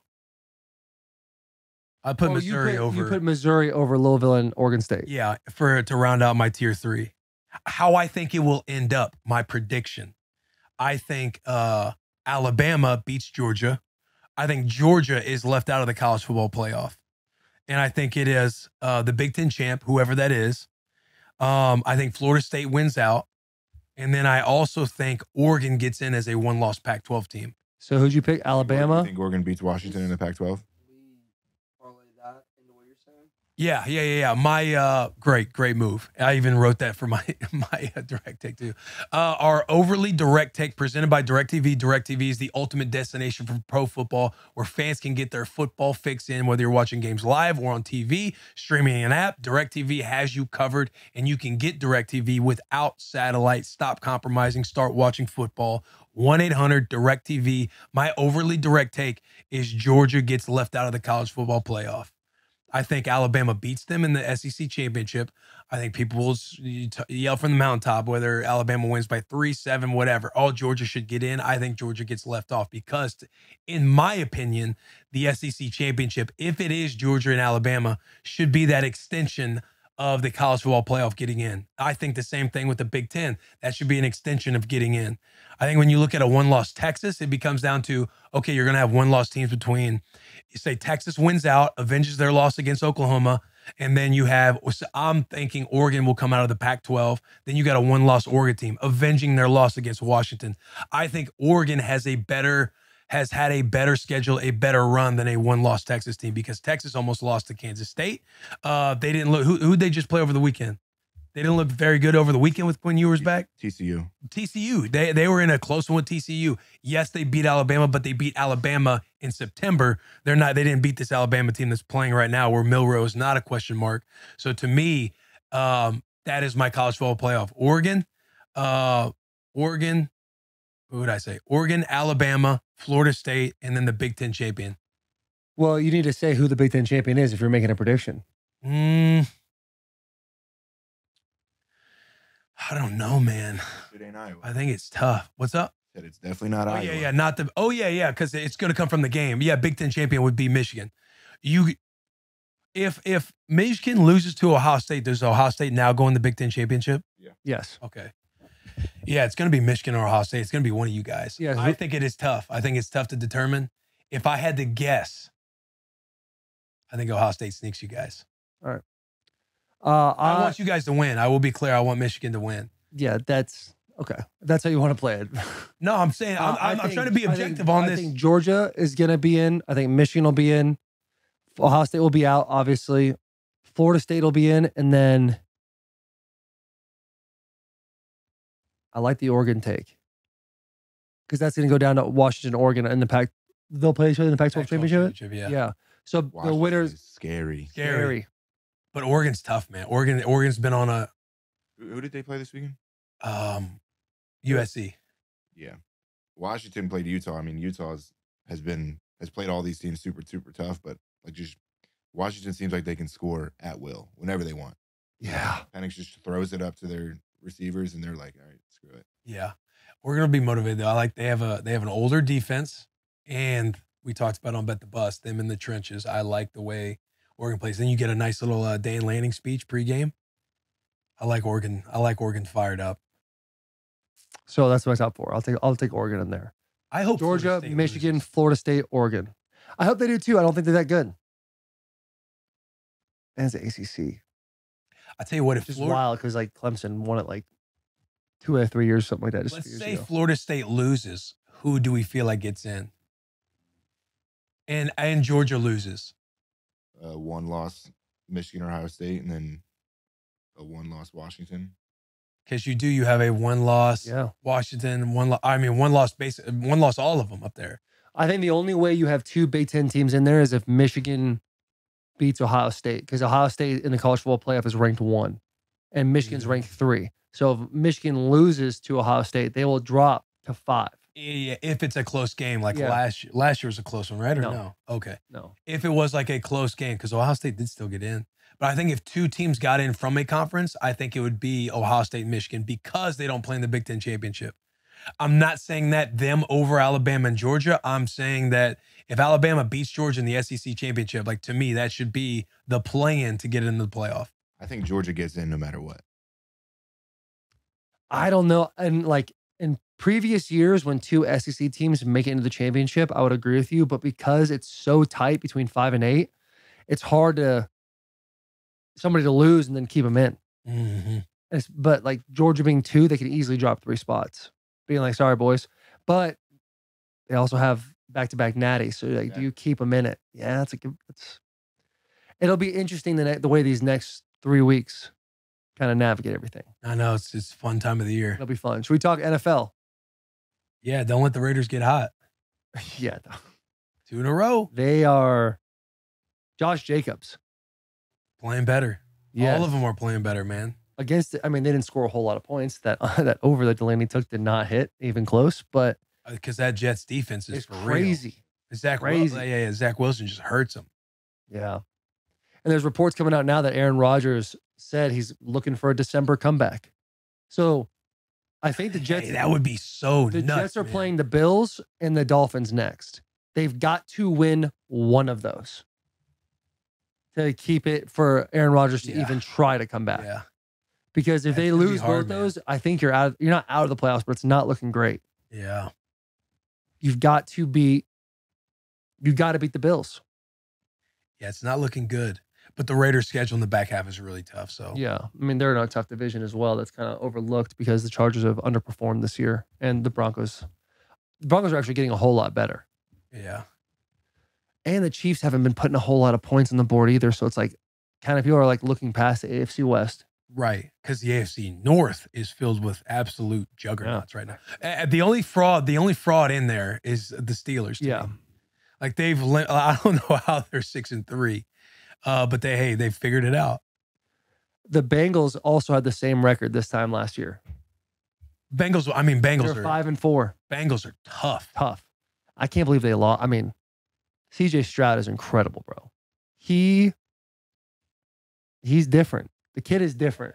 You hate putting it on a play or anything like that, but man, Boyd. Boyd catches that ball in the end zone, bro. They still might go down and score though. Yeah, but they have to score versus kick a field goal. Yeah. I think the Texans are going to win the South. They're just getting hot at the right time right now. Texans look good. Yeah. I think the Jaguars are still. This is my 3rd change in the AFC South, by the way. I went Titans twice. But now I'm finally like, all right. Yeah. And yeah. Because Colts, like they got to win, but again, they lost Richardson. Like they're still 3-1 at home, 0-5 on the road. 0-5 since like November 17th of last year. I think the last game they won was that Thursday night game against the Packers away. Yeah. Yeah. I tell you what, it is tough. It's like you had that little bit of hope with Will Levis a couple weeks ago, and Will's a stud. But I just think, the O-line, it's kind of back to shit. I know. It's tough. Because you can't easily go and overreact at the box score and be like, is Will not the guy? Which I literally came in and said this morning, I was like, hey, is Will the guy or what? Yeah, I think Will's I didn't get to watch a whole lot of ball yesterday, but it But was. But to your point, the Texans are playing good. But I think the Jaguars still get it. Like they just lost to a very tough, very pissed off 49ers team. They were on a 5-game winning streak. Yeah, I still like the Jags. I like Houston to get in, though. I like Houston to get in the playoffs, which is nuts to say after the way that they've been as a team the last couple of years and an organization. So who's out in the AFC North then? Because we're looking at 3 teams possibly making the playoffs there. That was your fun take a couple weeks ago. I think the Steelers end up still not making it. I think you got the Ravens, the Bengals, and the Browns is how it ended up. I think the Browns will scrap to try to make that 7th spot. Because if you look at the AFC is loaded. When you compare the AFC and NFC, it's all kind of playing itself out now because the NFC is not near as tough as they seem to be in like those first 5-6 weeks. You got the Chiefs, you got the Ravens, Bengals, Browns. That's 4. If you go Jaguars, Texans, 5-6, and then there's one more who from the you would have one coming out of the East, and I think it'll be Miami. You think so? Look at the Steelers' points for and points against differential. Yeah, 156 to 182. That is nuts, man. Just crazy. Because if you look at the East, then that would mean that the Bills slip and don't get in, which could happen. Like, to me, they're not a team that's playing like a team that knows who they are right now. All they do is they lean on Josh Allen. Obviously, we're recording this right now on Monday morning, so we haven't watched the game, Bills versus Broncos tonight. But as of right now, where my opinion is that, yeah, it seems like the Bills would miss it. I would love to see the Jets come around, right? You would love to see this Aaron Rodgers story kind of play out, him come back in December, he gets into the playoffs. That would be insane because if the Jets have Aaron Rodgers as the quarterback, like they are so good of a football team because they have weapons, man. Garrett Wilson, he's an absolute stud. Breece Hall, he just needs the offense. He needs the offense and operation and stuff to get him going because he's a great player. But they just don't have a whole lot of offense, and it starts with that quarterback position because their defense is a championship defense. Yeah. But if Aaron comes back in December, is he really going to be good enough to win? I mean, it's Aaron Rodgers, but I think we're talking an Achilles 3 months. I'm saying if he comes back in December, I think so. I love that. I love rooting for that part of it. You know what I mean? Absolutely. Absolutely. Let's do good, bad, the ugly. Yeah, a lot of upside. A lot of upside with the good, the bad, the ugly. Bussin with the boys listeners. We got an incredible app for everyone who buys gas and who needs to know about upside. We are earning cash back for every gallon of gas that you buy. Are you looking for extra cash or money you could use towards paying bills? Upside is the perfect app for you, and it's not just for gas. You can earn up to 30% cash back at grocery stores, restaurants, and with takeout as well. Just use the promo code Bussin. That's BUSSIN. You get 3 times more cash back with upside than any other product out there. This includes loyalty programs and credit card rewards. Just use the promo code Bussin. No points or loyalty rewards. Use code Bussin. You get 3 times more cash back. Real cash, can cash out at any time. It also works with other loyalty, cash back, and credit or debit card rewards programs that are out there. So that means double the points. Just download the app for free. The Upside app, use promo code Bussin to get 25 cents per gallon or more cash back that you want in your first tank. Again, promo code Bussin, BUSSIN. Rattle off the good, brother. Rattle off the good. Rattle off the upside. Let's talk about the upside for a second. Let's see. All right. I got Fred's in Baton Rouge, Louisiana. The hospitality of that place is incredible. Jack, what was the guy's name? I can't believe I keep forgetting his name. Huh? Darren. Literally 1 a.m. after Shaq goes on, we're hanging out. We need to get an Uber back to the hotel. He's like, hey, don't get an Uber. Can you guys all fit in my Tahoe? And we're like, yeah, we absolutely can. Drives us to our meet and greet at Walk-Ons. Like, the dude is just an absolute homie. They had steaks for us on Saturday. Guys all time. Good. Michigan football, obviously. That was a big game. That was the most stress I've ever felt as a fan watching the game. I felt alive. I felt scared. I felt everything in between. It was awesome. CJ Stroud, we've talked about him. Guy's an absolute stud. LSU's game day experience. Calling on Baton Rouge. Suck that Tiger dick, bitch. Like, all that stuff I thought it's the truest form of football first mentality at a university. The truest form I've ever seen. Lions, Deshaun Watson, and obviously the last good is Shaq and his family. Not just Shaq. but his son as well, the group he was with, everybody was super cool. I was already a massive fan of Shaq, but even more now. Yeah, I mean, that was crazy. That He was dude is awesome. a monster. Dude's a monster. Came up, gave me a big bear hug. Yeah, because you're always the biggest cat in the room, dude. And seeing you next to Shaq, it's just like, it is incredible. Like how big this man is. Even his son's 7 feet tall, right? Sharif. Yeah. And when he's standing next to him, he's making him just look like a twig because Shaq is so wide, bro. Mm-hmm. That's a grown man. Grown ass man. And dude, I've said this before. I said this at Fred's, but when I meet other tall guys, their go-to phrase is like, man, I'm used to being the biggest guy in the room. I always think, what a weird thing to say. But when I met him, I was like, should I say that for just some like filler here or what's the deal?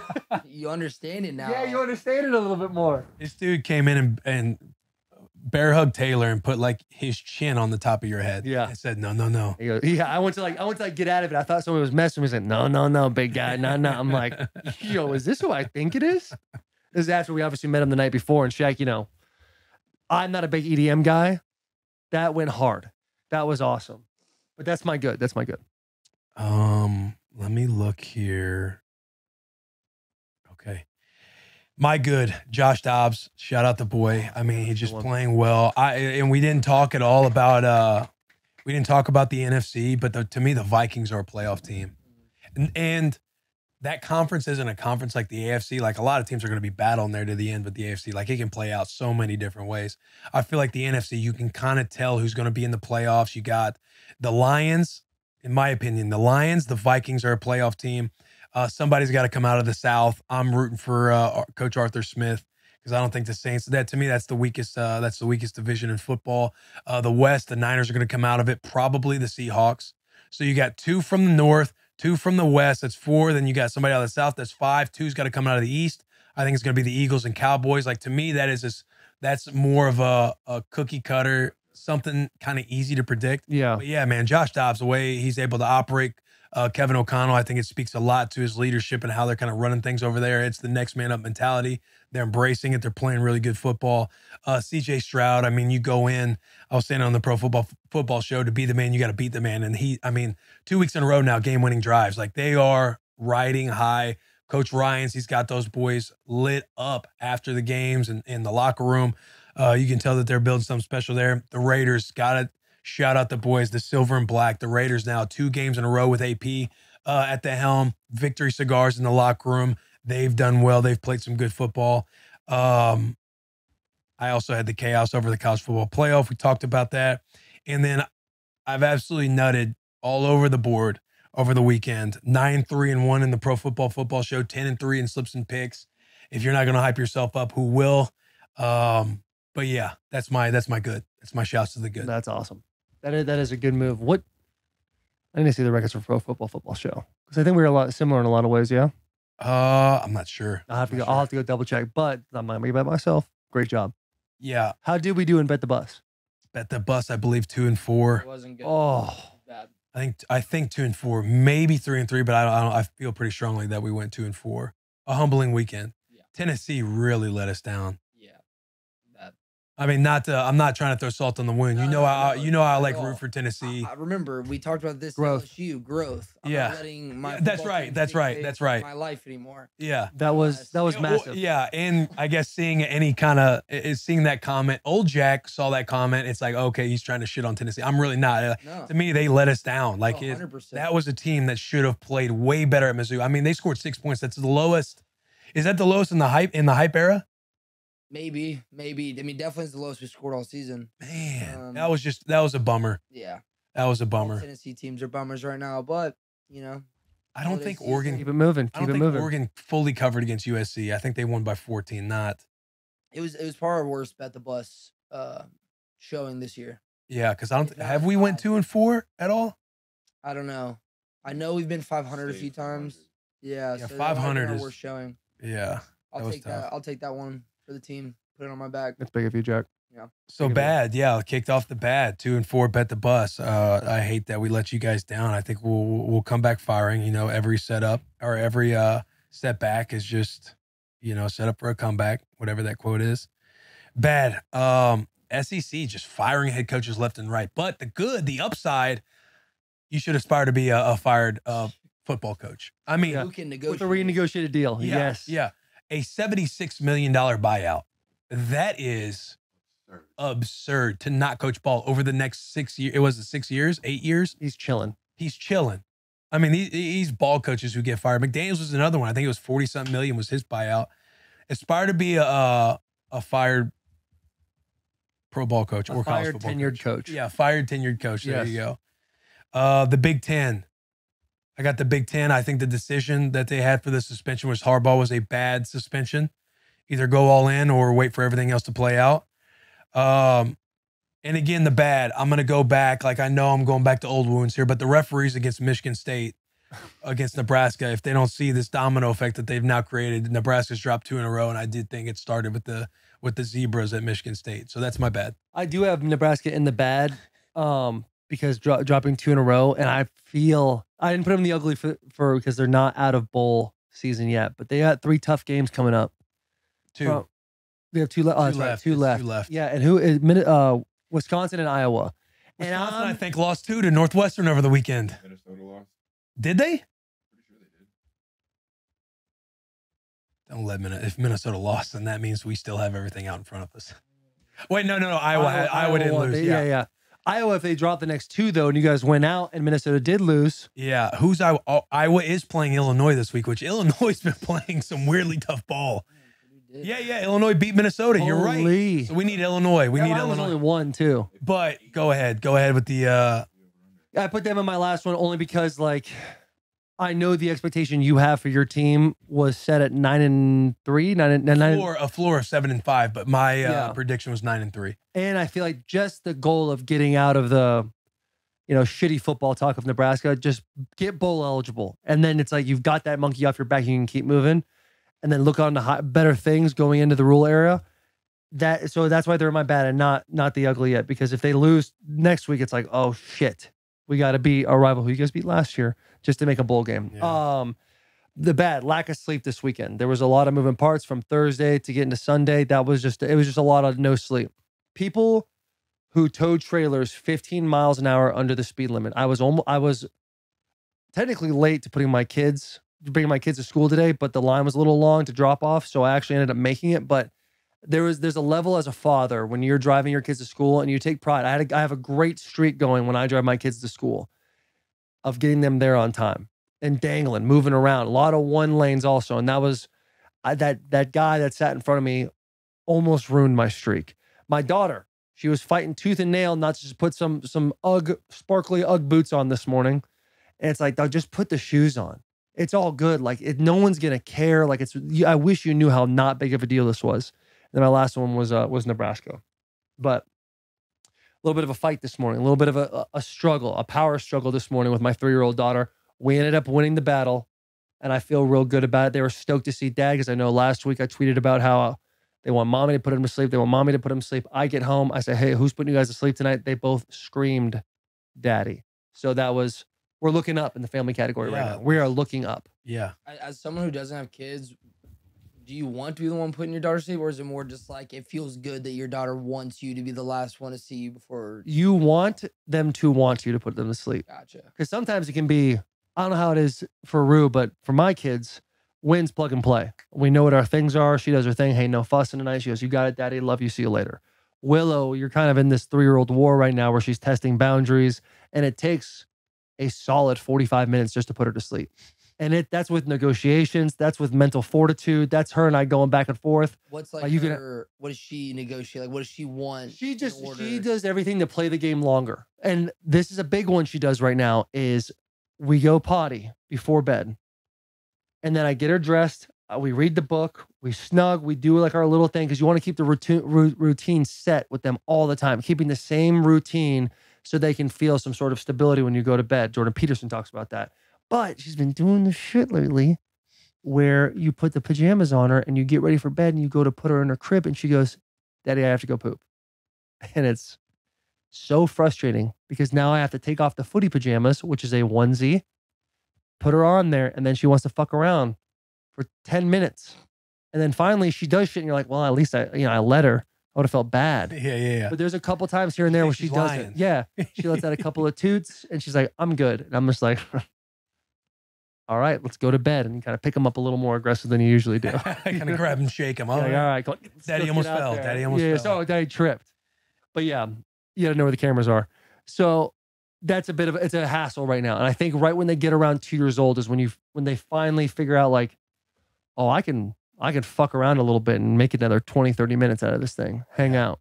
Yeah, we'll see with Rue. Like Rue she's more pro mom on putting her to bed. Like we'll set her down once we brush her teeth and do all that stuff and we're going over. And she sees Daddy sit in the chair. She'll just look at me and go, bye-bye. Oh. And I'm like, hey, sweetheart, it's Daddy's turn tonight. No, bye-bye. No, mama. And she kind of does the waddle over to mom. Yeah, but the win for Charles and I is my routine goes faster with Rue. That is Charles up there. She's in the room longer because I don't know how Charles runs the operation. I am familiar with it a little bit, but to me, like Rue she'll be like, book. We're not reading tonight. I'm just kidding. We don't do that. Once we read and then she points and wants to go to the crib and then she tries to finesse me by being like, hey, you want another hug, sweetheart? And so I'll pick her up and kind of rock her. But then she'll point to the rocking chair again. And then once I go to the rocking chair, once I sit there, then she'll try to be like, book. Like, no, sweetheart, no more book. It's quiet time now. We got to get ready for bed. And so I'll just hum and kind of do my little songs to her until she's like, all right, time for bed. Then I put her down and we're golden. You dip. Yeah. It's a good, probably 20 minute tops. That's solid. But I am starting to experience the Rue wanting mom over dad. And it's hard because it does, you can look at it and be like, I get it. But then, and you'll understand it. And then a couple of times later, you'll be like, man, I wish they kind of just wanted to hang out with me a little bit more. Yeah. So you catch yourself doing a little bit more fun stuff. When discipline happens, it's like, hey, honey, why don't you go ahead and handle that? And it works. That actually works, by the way. For the dads listening, you want to get an upper hand, make your wife discipline a couple more times and then be like, I don't know what she's being all crazy for. Like, you guys are awesome. Yeah. Come over here. Let them fight it out a little bit. Yeah, but we're on the ups in the LeJuan household as far as dad's concerned. So you want to hit ugly? The only ugly I had was Texas A&M, which we hit on. A&M having to hit that buyout. By the way, the guy flexing that dollar amount, $170-something million for that giveaway, that big check on the field. What a way to show your balls of how much money Texas A&M has. A question I did have, do we think Urban Meyer goes to A&M? That'd be cool. You don't think so? You don't think he gets out of you don't think he'll get that itch? Part of me is like, Urban Meyer, he's like one of those obsessed football coaches. He loves to win. He's a competitor. I just feel like he has that spirit that will eventually bring him back into the game. And money talks. And if you're able to do a $70 million buyout, yeah, they'd be like, hey, name your price. We've seen the product, literally, Florida, championships. Ohio State, championships. Yeah. It's like proof's in the pudding. And you brought up some good points before we came on the show. Comes into a solid roster, solid foundation, great fan base. NIL money out the ass. At the ass. So you're going to get whoever you want. Yeah, you can run that operation. He can be that. He could be that guy.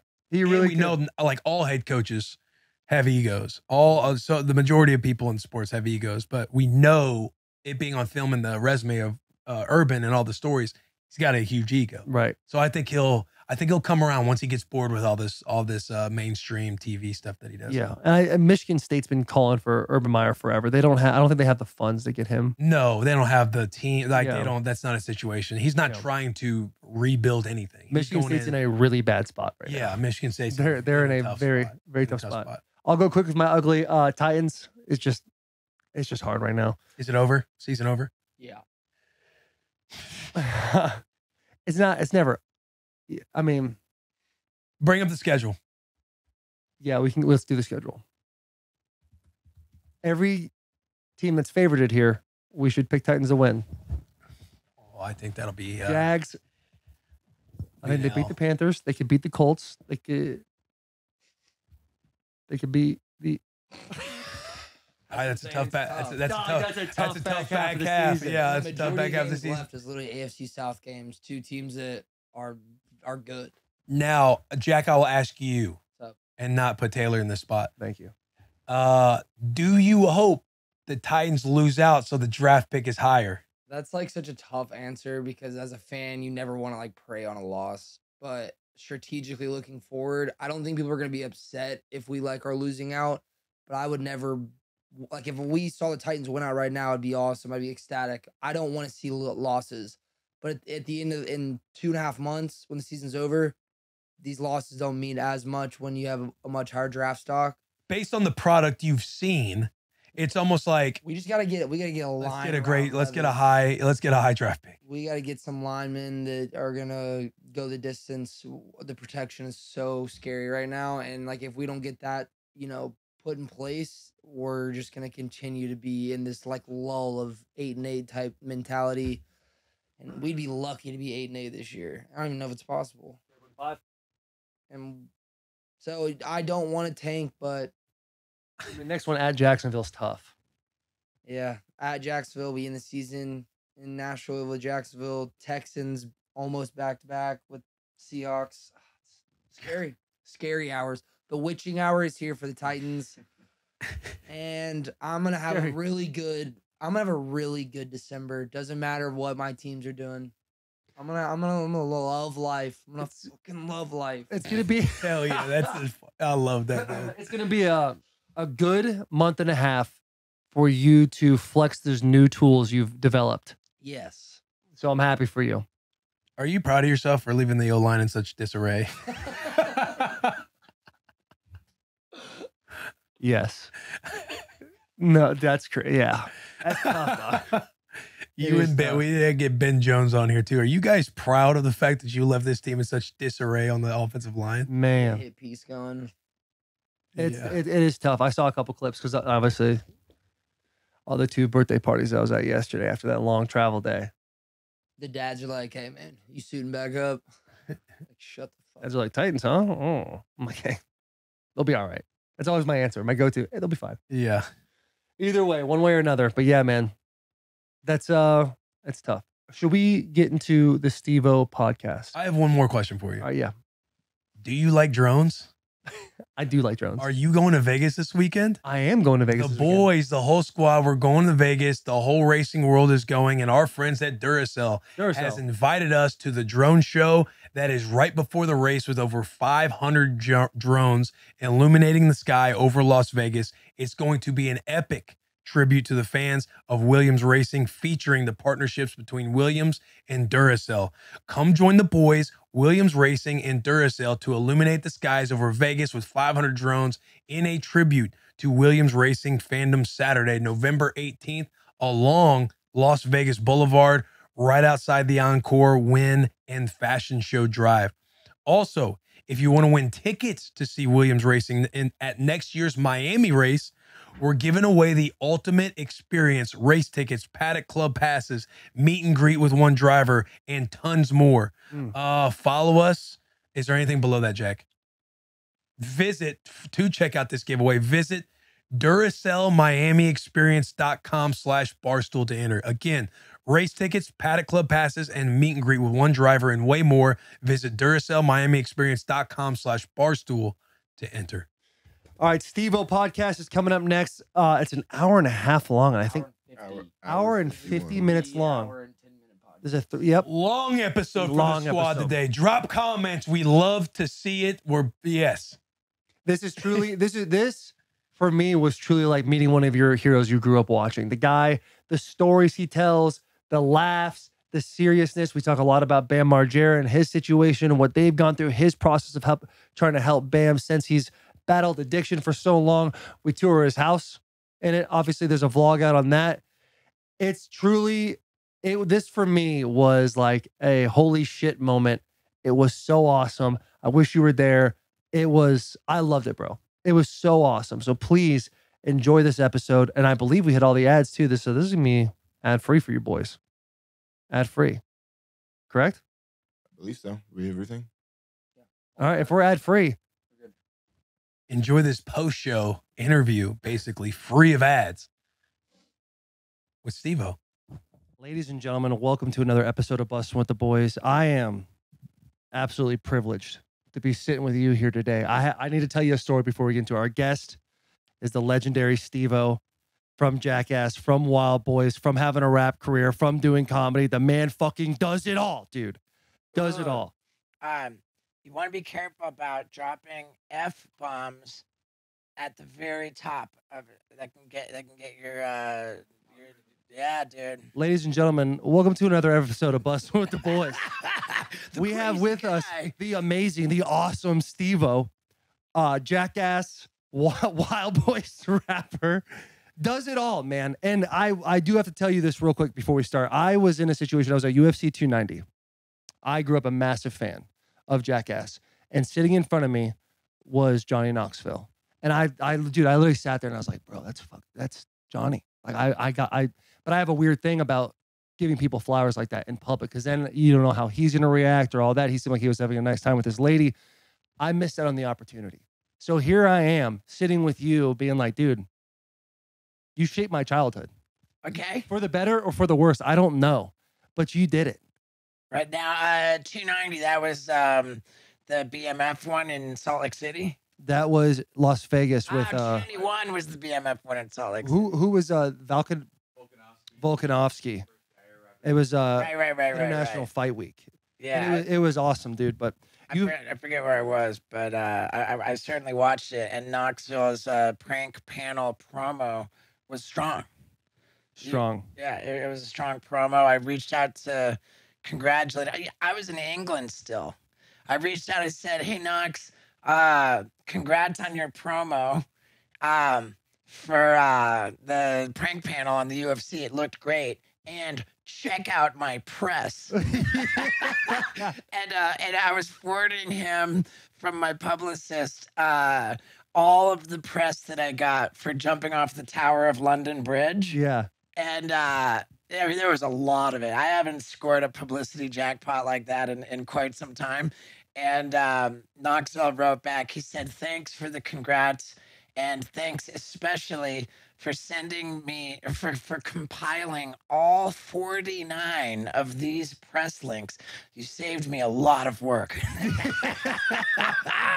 We have like this running joke that Knoxville would be mortified to ever like share a link to his press with anybody. That's just not in his DNA, and it's 100% who I am. Yeah. Has that become you over the years? Or No. I've that's always been oh, you? yeah, dude. Yeah. There's nothing wrong with being an attention whore. Like, You're yeah. sitting next to one right now. Yeah, I mean, dude, can we agree that attention is the single most valuable commodity known to man? Especially at this day and age, no question about it. 100%. It has been like if there was a graph to show the value of attention, it has just done a hockey stick. Yeah, or a ramp like you have in your backyard Yeah. right now. For sure.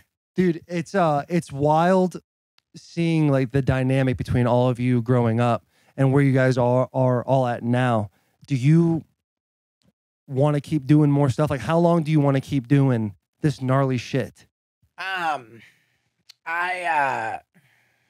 I certainly have a finite time for the really high impact stuff. I've just taped a comedy special, which I believe you guys are holding this episode to promote. And by the way, thank you for even considering doing that. Possibly my bucket list special is already available as we're in the future when this comes out. But the bucket list, I got real high impact. I got real life threatening, like heavy stunts, man, that would never have been allowed on Jackass. I properly raised the bar. 5 people passed out in the audience at the taping of the... No way. Yeah, I mean, that's not even unusual at all. Like, we always have people pass out in the audience. Like, we average a dude per night for sure. We just happen to have 5 of them pass out at the first show of the taping. 3 passed out at the second show of the taping. But yeah, it's heavy, intense stuff. And now I'm putting together the follow-up to the bucket list, and that is even more high impact. And after that, I don't know. After that, you have to... The Gone Too Far tour might be... Gone too far. It might be the swan song for really beating myself up. And if that's the case, that's fine, because I've really kind of diversified in my different ways of seeking attention. Like maybe I'll podcast, like maybe because podcasting is going very well for me. Yeah. YouTube is going very well for me. Stand up is going very well for me, and it doesn't always have to be this multimedia affair with me beating myself up. For now, I love it, but yeah, who knows? But when you do like Wild Ride, looking at something like Wild Ride, your podcast, you sitting there, the budget is not near what a multimedia, all the stuff you were doing. Like that's Right. low risk, and you still get some reward out of that. This is that big boom. Like you gave us 7 minutes of that, and the intro is incredible. I don't want to say too much about it because I want people to go see it. I don't want to like give away anything. Yeah, I mean, the intro is amazing. I'm not too precious about letting people know what my creative is because number one, there's nobody in the world who's going to copy or steal my ideas because there's nobody willing to do them. And number two, even if you know what happened, like seeing it is a wildly different story. And I've always made a very big deal out of opening sequences. Certainly with Jackass, we've always made a big deal out of it. My last comedy special, which was multimedia, like it features the worst injury by far, the most painful experience I've ever been through. For the opening sequence to that comedy special, I was duct taped to a billboard truck and driven down the highway to Denver. No shit. Yeah, from LA? Candidly, we pieced it together. I was genuinely driven duct taped to the side of a billboard truck from LA to Vegas. Once it got dark, we took me down, and then we picked up the rest of the Colorado footage, piece by piece. But yeah, I mean, Knoxville was hitting baseballs at me after duct taping me to the side of a billboard truck. It was rad. So I needed to outdo that with the opening sequence to the bucket list special. And I just thought, man, I wanted to find me on the roof of a building, a helicopter above me, drop a rope ladder, and I grab the rope ladder and get flown all around, dangling from a rope ladder from a helicopter, get crashed through a bunch of crazy stuff, and end up dropping from the rope ladder onto the roof of my moving tour bus as an exercise in delivering me to the theater. And it was ambitious, it was expensive, it was dangerous, particularly the part where I dropped from the rope ladder onto the roof of the moving tour bus. Yeah. Like, that's just sketchy, man. There's no way around that. And we made it happen, dude. When you do that type of intro, is it one of those things where like, all right, you get picked up by the individual who's flying the helicopter, which is also a treat. Then you go do this, then you dip in the pond, then you do that all in one fell swoop. It was all like not one take. It was, we blast me through the lake, and then reset, and then blast me through the electrical wires, and then reset, and then A lot of times people, when they have a thing, like you had Jackass before that was Big Brother, and then it evolved into everything that it became. Once it came to an end, and you did obviously Jackass 4 just a few years ago, you've done an amazing job of pivoting and rerouting, finding ways to, in our words, seek attention and find new ways to, keep building on this brand that you have. What was your process to find podcasting, to find doing the bucket list and all that stuff? Well, first off, thank you for that. I appreciate that a lot.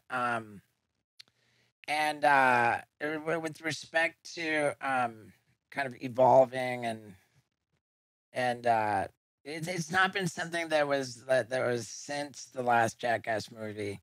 And I was more shocked than anybody that there was a fourth Jackass movie in the cards. I mean, legitimately, like I would have bet the farm that the ship had sailed. Like for Knoxville to come out of the woodwork 10 years after the fact and be like, I'm ready to go again.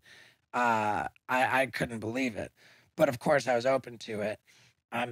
Particularly because I had stayed so active for those whole 10 years. I was like, I mean, there's like, we don't have to test me. Like, I know that I still have this in me because I've kept my doing dumb stuff muscles very strong. Yeah, my dumb stuff muscles. Yeah. And, I even said, I was like, well, guys, like, I'm going to be doing this stuff, putting it on YouTube anyway. I might as well do it for a movie. It was a no-brainer. And, here we sit in 2023, And you know, like it's been 10 years. It was 2013 that I went on YouTube. Yeah. You know, so back in 2013, like multiple people said, "Man, you really got to get on YouTube. You really got to start a podcast." And when I first heard it, I thought, "Man, God, I've been in like a few #1 theatrical, box office movies. Like I've had like TV shows with my name in the title. Like I'm a bona fide TV and film star. Like you're talking to me about uploading YouTube videos. Like, man, that's a really depressing. It's an ego shot. Yeah, dude, it was tough for me to swallow the idea. At the time, like I didn't think there was money, and I like, when I upload YouTube videos, like it felt like something that my ego told me it was beneath me, but like I did it anyway. I did it anyway because I had been trying at that point in 2013 to pitch a new TV show. Nobody cared about it.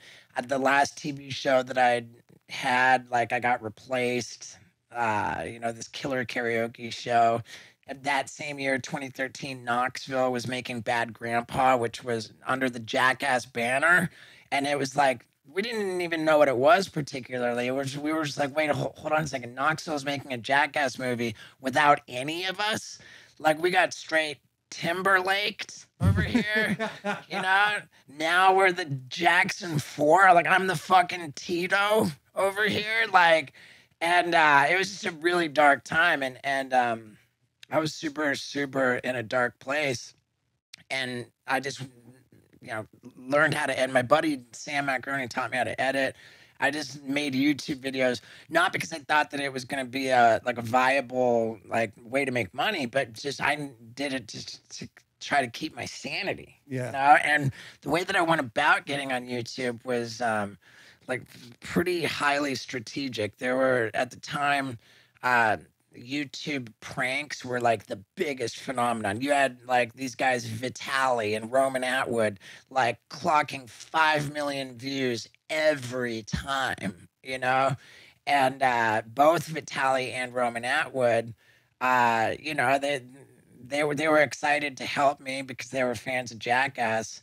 But the position that they were in on YouTube was way, so we were like mutually super excited to work with each other. And I was starting at 0. And when I uploaded I uploaded 2 YouTube videos the same time to launch the channel. Each video drove traffic to the other, and I collabed with both Roman Atwood and Vitaly, and both of their channels drove traffic to each of my videos, which drove traffic to each other. So it was highly coordinated, and I landed on YouTube I think in 24 hours I had 125,000 subscribers. God, that is nuts. Yeah, I had hundreds of thousands of views, maybe 200,000 views on each video, and they were USA Today, I think, wrote an article about how I landed on YouTube with such a crazy splash, and all of a sudden, I at the time I was touring comedy clubs, and I was still very green in that department. There was no indication that I would have any staying power on the comedy circuit, and I only had agency representation for comedy club touring, period. But once I landed on YouTube, I got my lawyers reaching out. Hey, I'm hearing from every one of the big agencies. They're really dying. They're clamoring to represent you in the digital department, and huh? And so I'm taking meetings. I'm getting new agents. The agent I went with was like, hey, I can get you on a plane to Atlanta to be in a movie with Samuel L. Jackson tomorrow. And I was like, sure. Sign my ass up. Yeah. as I've come to learn that like every time an agent wants to sign with you, they always have a really exciting, compelling reason to sign with them. And as soon as you're signed with them, they're done. They will lazily answer the phone if it rings. Yeah. They will do nothing. Damn. God, I hate agents. But So you're agentless. yeah, Smart. 100% Smart. agentless. How many agents did it take to get through to this point right here? And my touring agent became a manager. Yeah. And now he's trying to tell me that I need an agent as well as him, and it's a tough one. It's a real tough one, man. Yeah. It's a real tough one, but that's another story. And what I'm just saying is that getting on YouTube brought about a full like rebirth, like a renaissance in my career. It made me go from like being in front of the camera and at mercy of corporate executives to do anything to like in control of every move. And that was huge. Also at the time, this is the crazy part, on that comedy club tour, at the end of every show, I said, guys, thank you so much for giving me a chance at stand-up comedy. And I want you to know now I am not going to go anywhere or do anything until I take a photo with every single one of you guys in the room. And so I would do a meet and greet with the entire audience after every single show. I did that for 11 years. In the beginning, it was for two reasons. Number one, like people were pleasantly surprised. They'd come to see me in a comedy club with just no idea, the lowest expectations you could possibly imagine for a stand-up show. And they would be pleasantly surprised. Wow, Steve was a lot better than I thought. And I wanted every single one of those people to go home with a photo with me so that they could post it on their social media and let their following know, man, Steve-O was a lot better than I thought. You know, like Steve-O comedy is not a bad gig. And I think that sort of grassroots approach to getting the word out that, you know, I was doing comedy and I was doing it reasonably well, like helped me keep going around the circuit. And the other reason I did those meet and greets was it was like a glorified audition to find out like who I would act out sexually with that night. You know, like every night, like it was really, really intense how egregious, how out of control, like I was as a sex addict. You know, like I had gotten chemical sobriety, like pretty stable. I was clean and sober for a number of years, and it just all like it was like whack-a-mole. I just like with the acting out sexually, it was gnarly. And it was 2013, that same dark year, you know. So I had like I'm in this dark place. I'm the Jackson 4. I got no like I'm over, I'm done with you know, and I'm just like acting out.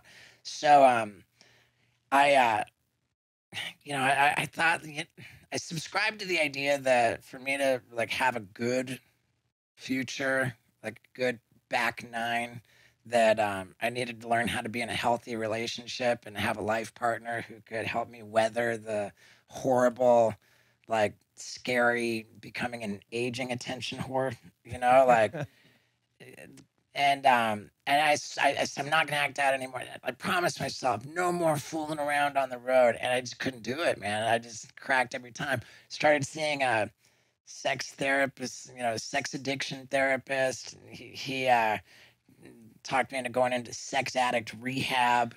Like I did the whole thing, man. And in sex addict rehab, they were like, oh well, like what would what most like is most recommended is a period of total celibacy.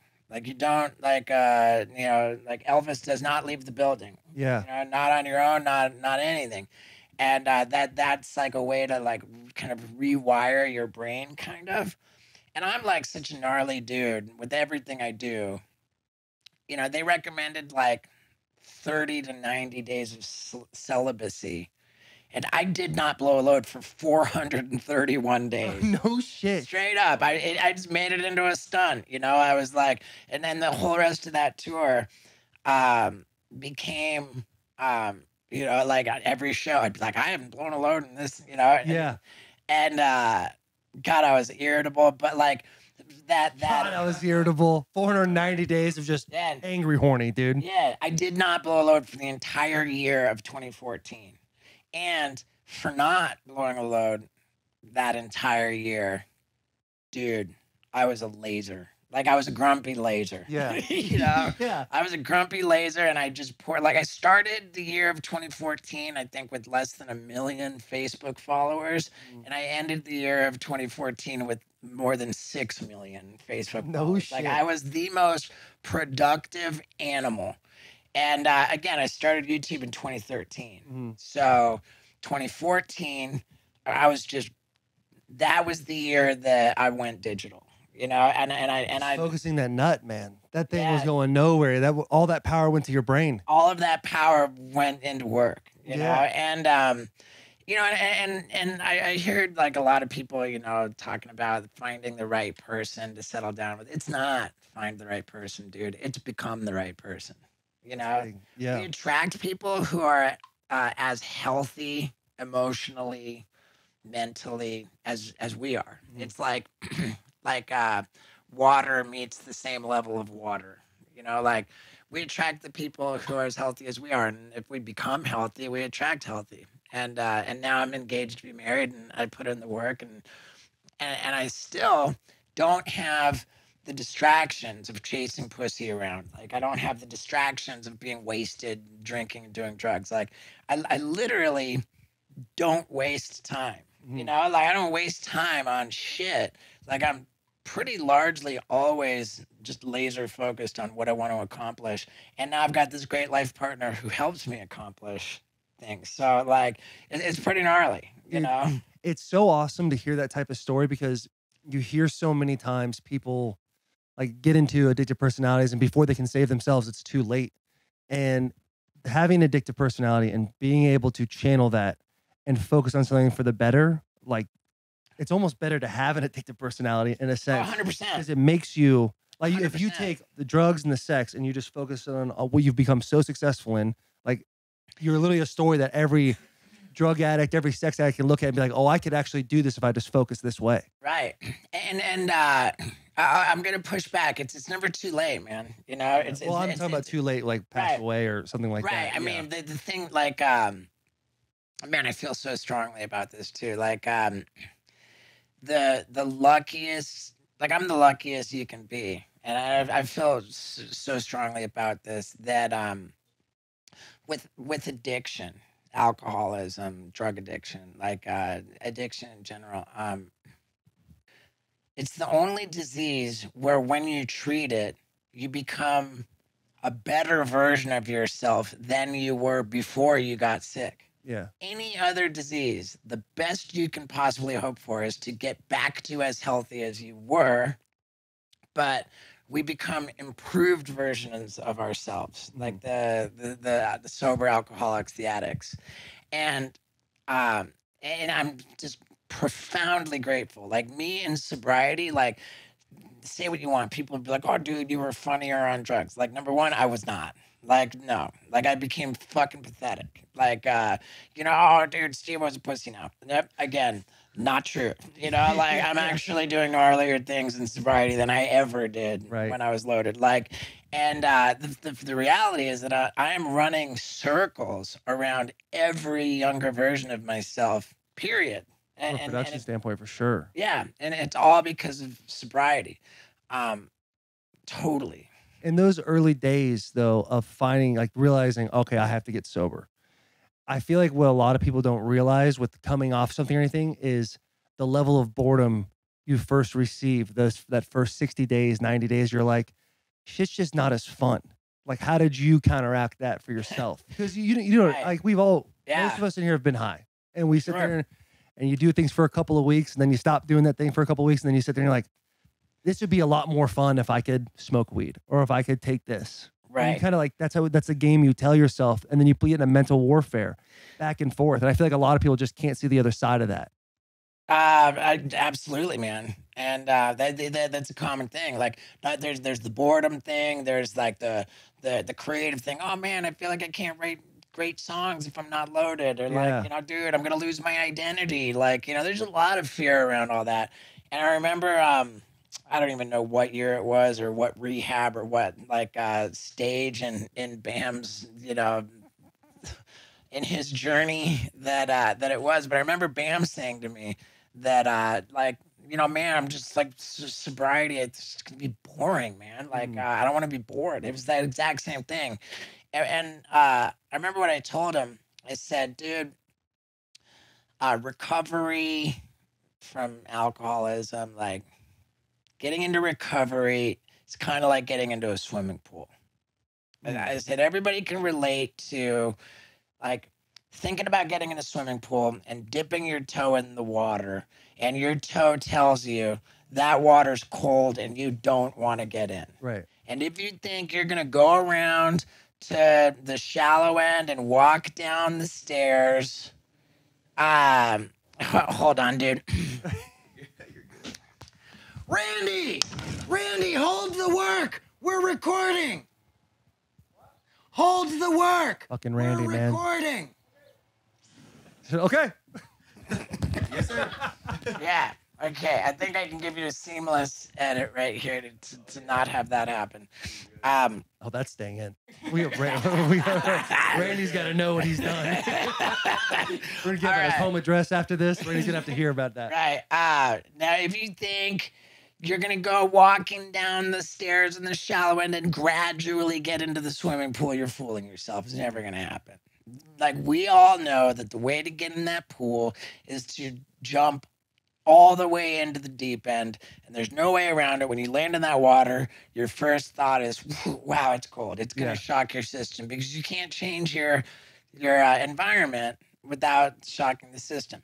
But we can all also relate to having jumped into the pool, feeling it was cold, that it's pretty quick. It's shockingly quick how fast you acclimate. Like, everybody can relate to, man, I can't believe it felt so cold like a moment ago, and now I'm perfectly comfortable in the pool, in the pool. And it's like that. Like, and with respect to, oh, it's gonna be boring, it's pretty easy to jump in a pool when you're on fire. Yeah. If you're on fire, you're not going to have any issue jumping in the pool. You're not going to care if it's cold because you're not on fire anymore. Right. And that's really like how it is. And that's why they say that people have to hit a rock bottom, because like rock bottom, like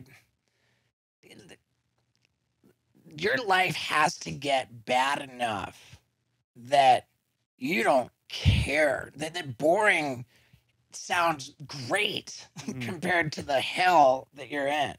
And that's what it was for me. Like bored, sure, anything but this. When life gets so bad that you will welcome being bored, is anything but as bad as it gets, then that is what rock bottom should be. Now, the problem with this analogy, particularly as it relates to me telling it to Bam, is that we can all understand that you just cannot go around shoving people into pools and expecting them to thank you for it, let alone stay in. Yeah. And I tried to shove Bam in the pool, man, so many times, and he just doesn't want to be in the pool. You bring up a good point. I mean, Bam, obviously all this stuff going on. I heard his rap. That shit was bad. Let's be honest. That shit was really bad. I listened to it last night at like 1 a.m. and I was like, the best part was him basically like insulting you and Wee Man about your skateboarding abilities. And then low-key also saying, I love Steve-O, but fuck Steve-O. And like, you see it, and like I said, growing up as a fan, you don't expect when you watch Jackass for everybody for it to work out, for everyone to be like, oh, these guys are going to be just fine when it's in. But seeing a guy like you with the story that you have and seeing, hey, it is possible. At what point does Bam reach rock bottom? Because from the outside, from an outside perspective looking in, as just a person watching on the internet, it seems like he's just got too many yes men around him. Where it's like, hey, you're gonna be all right. Don't worry about this. Let Bam do what Bam does, and he's got enough people around him that's maybe writing a check that doesn't want to lose that free meal. It's so perplexing, man. And yes, when you say yes men, like you're like by definition, you're talking about enablers. Yeah. You know? Yeah. And it's true that most people in active addiction can only stay in active addiction with enabling. Yeah. You know, and it's such an insidious like disease that touches everybody close to the addict that everybody's sick, you know? And I really believe that it is enabling at the highest levels that allowed Bam's situation to progress as far as it had. But with that said, man, I've been clean and sober for over 15 years. And, you know, like I live in the world of recovery. Mm-hmm. And I don't think I've ever heard of a tougher case of somebody more belligerently resistant to the concept of recovery. Mm-hmm. Someone who's spent, he calls it the Florida Shuffle. Like the Florida Shuffle. The Florida Shuffle, where like people are just recycling you through rehab centers and putting you back in and putting you back in. Basically, I guess like as some kind of a way to get insurance money to pay for it. But regardless of the reason, the fact is, Bam spent over a year. I mean, he's been in rehabs over and over. Like, he's been on a tour of rehabs and psych wards and jails for years now. And he was purely in rehab from like more than a year. And, you know, still just doesn't like get it. You know, you would think like you did, what do they teach you in there? Like, you don't, you know, but in any case, I don't know. I don't know. Like, there needs to change the scenery. There's been so many times where I saw his like the comedy club meltdown, like the Dr. Phil, you know, business, like the, you know, like the each thing worse than the next. And I think like, okay, this is it.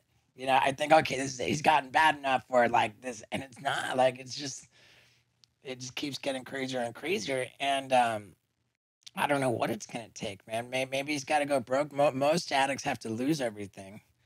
For me, it was just how like truly humiliated I humiliated myself into reasonableness. Like I was I'm a douche no matter what. But how do you recognize being humiliated when you're as loaded as you say you were? Because I got and it's what a great question right there. I got locked up in a psychiatric ward by Knoxville, right? Shout out Johnny. Yeah, it was March 9th of 2008. And so my sobriety date is March 10th of 2008. We count our sobriety date as the first day we didn't get loaded. And, you know, I was locked up in there. Like when they got me to the psych ward, like, God, I was an unlovely creature. I remember there was that they got me in the car and they cleverly showed up with like 8 people for my intervention. So if I didn't want to go, like I was going to go anyway. Like and I've never been a fighter. So they got me in the car. They drove me to Cedars-Sinai Hospital for the psych ward there. The psych ward was ready to receive me, knowing that they had documented my qualification for California's 5150 law, which is you can lock somebody up involuntarily for 72 hours if they have presented threats to themselves or others. And they get me to the hospital, pull up to the curb, and there's somebody waiting for me, like with a wheelchair, for me to sit in the wheelchair and them to wheel me into the hospital. I'm like, I don't need a wheelchair, and I'm spit on the person. You know, like I'm at a point where like spitting on people was not unusual. Yeah. You know, that was like, you know. No problem. No, Yeah. I've been in a couple football games where some guys have received some saliva from me. A lot of backlash. A lot of backlash. I was quick to spit on people, and you know, when they were, I was sure I was going to calmly talk my way out of this, and that they weren't going to lock me up in the psych ward, but like I was wrong about that. And as they're kind of processing me into the hospital, you know, I'm like, oh no, but I know I want to smoke a cigarette, and like then like I want to smoke a cigarette now, and like, you know, my next move is I'm gonna grab a chair and throw it in a temper tantrum, and like I don't even get a piece of furniture like off the ground before orderlies like just appear out of nowhere and just grab me and like slam me down on a table, and I get a needle in my butt cheek, and next thing you know, I'm just waking up from a nap. You know? Oh my god! I think they have you in the straitjacket. They still ripping those things. I remember when they slam me on the table. They're like, mellow out, or we're gonna strap you down. And I'm like on the claustrophobic side, so I mellowed out. But like, but I got the booty. You draw the line. Yeah, I got the booty juice, which is like. They put the needle in your butt cheek, and it's like a sedative. God, I forget the name of. It was something that I was looking into doing for a tranquilizer dart foot race. Yeah. Also counterproductive because it is a drug as well, right? Right. I mean, I ended up making it a general anesthesia bike ride. Yeah. But that's in the bucket list special, the anesthesia bike ride. But yeah, so I wake up from the nap, and the 5150 law says you can be held in a psych ward against your will for 72 hours, which is 3 days. But due to my belligerent behavior, they changed my status to 5250, which is 2 weeks. And that was the saving grace, because if they only had me for 3 days, I would have been right back to the drug dealer. But, you know, a number of different things happened over the course of my first week in the psychiatric ward where, you know, a week was long enough for me to realize, okay, I got to do this. And then the next week was kind of just, hey, I'm ready to go. And everyone's like, sure. Well, yeah, it was I think I was on the 7th day in the psych ward, and I was like, all right, I got to do this. But to your point, you know, how do you know that you're humiliated when you're that loaded? I didn't. You know, I didn't. I recognized that I had to do this, but my best thinking at that point, what gave me the willingness to go to rehab was that, man, I'm thinking, if I get clean and sober, the world is gonna owe me, man. You know, I'm gonna do a lot of good, man. I'm gonna be like, my career's gonna go, you know, I'm just thinking I'm gonna get all this stuff out of it, like power and property and prestige. That the world is gonna shower me with cash and prizes if I am noble enough to get sober. Yeah, you know, like, that thing, whatever it takes to get you in there and become willing.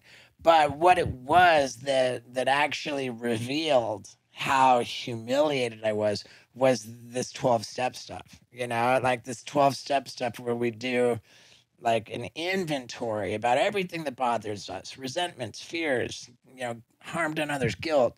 And we like break down each thing in this inventory to identify what our part is, and you know, how we created the problem, you know, how we're responsible for the mess, you know, where can we take accountability, and it was like, once I saw my part and that I was the reason for everything that was messed up in my life, like, that's where the humiliation kicked in, and that's where the motivation to be sober went from all the cash and prizes I was going to get to, I just don't want to be that douchebag anymore. Yeah. You know, I do not want to be that guy anymore. And I started doing it for myself for the right reasons. And thank God, because there are no cash and prizes for just getting clean and sober. Right. Like, it was years that nobody gave a rat's ass if I got clean and sober. Now, like, people think it's kind of cool. Like, oh man, the way Steve-O turned his life around. But in the absence of productivity and giving people a reason to even contemplate my existence.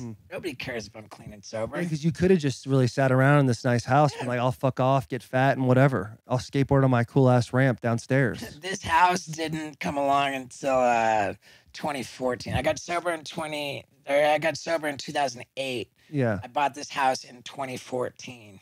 So you did Jackass 3. Comedy paid for this house. Dude, fuck yeah. Comedy clubs paid for this house. Did you do Jackass 3 and 4 sober or just 4?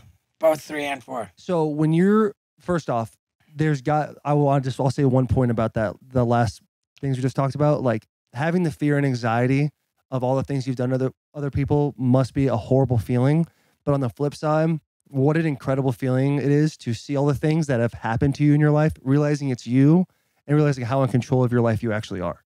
That is got to be one of the most beautiful yin yangs that you probably experienced throughout that process. It really takes a lot of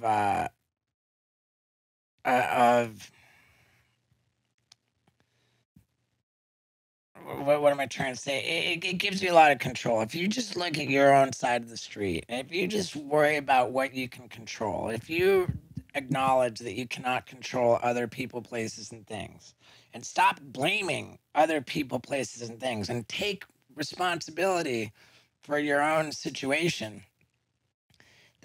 For Bam, that's his number one crux of his whole thing is that it's everybody else. It's never his fault. He's just blaming everything on it's Knoxville and Tremaine and the Bone Spurs and and Nikki, and she drives me to drink, and it's everybody but Bam. And I really, really, like I said, it's never too late. It's not too late for Bam. It's never too late. Like, and if just like it would be like flipping a switch. It would be that simple as flipping a switch if Bam could just like take accountability, just stop blaming everybody else. Look at your own side of the street, do the inventory work. Is the Bam thing as heavy on your heart as it seems sitting here with you for this past 30 minutes? Pretty gnarly. Yeah. It's pretty gnarly, man. I mean, it's one of your closest friends for so long. I mean, he's family, and it's crazy. It's gotten to a really, really serious level. You know? Especially when you get into you're filming Jackass 4, and I don't know all the details, but him essentially not being able to be a part of it. When Jackass 4 came up, I thought, wow, it's crazy Knoxville wants to do another Jackass movie. But like I'd been saying, like, Bam's not in a place where we can really do that. I was thinking that, and they were like, oh, well, I think they viewed it as like as kind of a last attempt to help Bam. It's like, all right, we'll make a movie, and if they'll give him the chance, and that's how gnarly the disease of alcoholism is. It's so gnarly that you can give somebody like a guarantee of millions of dollars, and even that's not enough to get clean and sober. To sit and piss in a cup. When you were working through your sobriety and you go from Jackass 2, you're loaded, Jackass 3 comes, were there fears in your head or insecurities, or like, am I going to be able to do X, Y, and Z the way I used to? How'd you get over that fear? Just diving in, like it seems like you do in everything, or was there a dip in the toe here and there? I had some doubts about whether I even had it in me, but like once I was in, like it just was so important to me. Like it became like a real thing that I wanted to prove that sobriety didn't turn me into a pussy. Yeah. Even though on some level it did, because at that time I was like I was newly vegan. I was like newly like exercising, like really, really careful about what I ate, and like I was just I wasn't killing myself anymore. 2008 was a gnarly time to go from like sure that I would be dead in short order, and I never expected to live very long in the first place. So like the whole first decade of my career, like if you count it, started as a clown. Like it never occurred to me once to invest anything, to save anything, to like, because I had nothing to save for because I was so convinced that I was going to die young. Like that was almost the whole point of being Steve-O was to die young. So then along comes 2008, where in March I have this intervention. Now I'm like, I'm doing the inventory work. I'm taking accountability. I'm really on fire for recovery, and now I'm not killing myself anymore. It's important to me to conduct myself in a way that that works for recovery, which means now, like, for the first time ever, it's striking me, holy crap, I might actually not die like really young. Like I might be staring down the barrel of like many more decades of life on this earth. Right. Like, and as I'm realizing that, I don't even know if I can like even continue this career in the entertainment industry because everything they're telling me about recovery is that you have to deflate your ego. You've got to practice spiritual principles in all of your affairs. Like you got to do the right thing when nobody's watching. You got to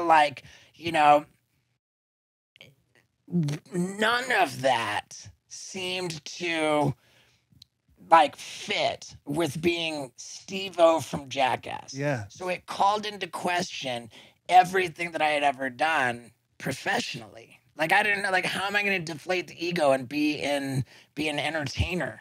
Like mutually exclusive concepts. So I didn't know. And going back to the point of, oh, maybe life would be boring. Like I wanted so badly to not hate myself and to not be humiliated that like, even if like, that's how it's got to be. Like recovery is your number one priority. So like I didn't even know if my earnings potential existed anymore. Yeah. And now I might be alive for many more decades. It's a scary thought. And then comes September 2008 and what savings I did have are decimated. Yeah. Also, good and bad thing because you weren't saving very much anyway, right? So you didn't really take much of a hit. That's a positive. I paid zero attention. Yeah.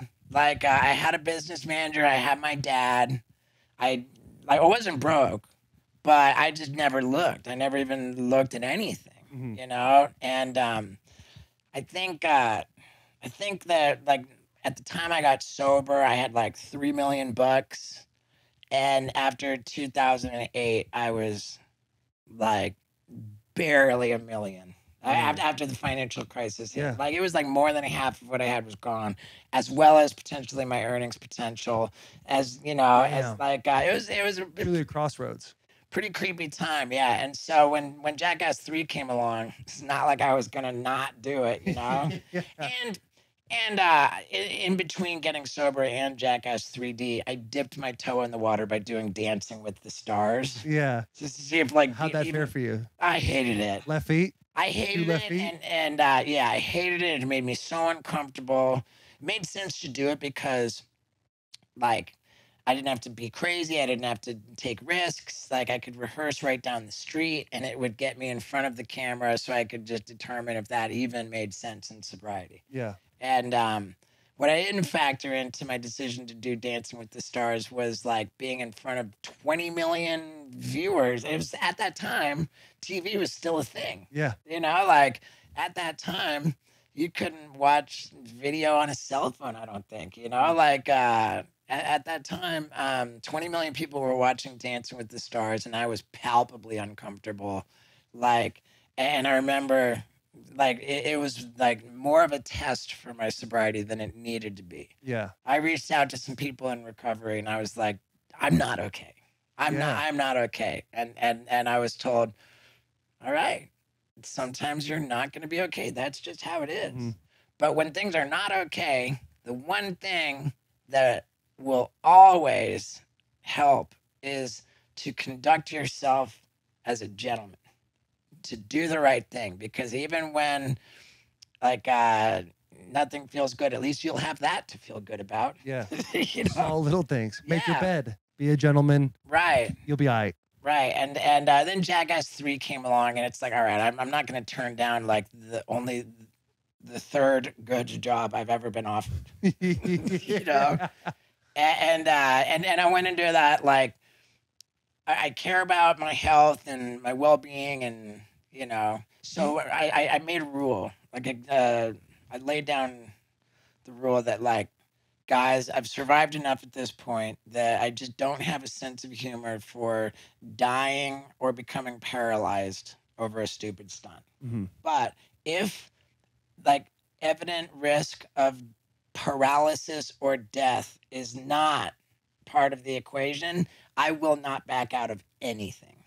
That's scary. And it's pretty remarkable how much that actually takes off the table.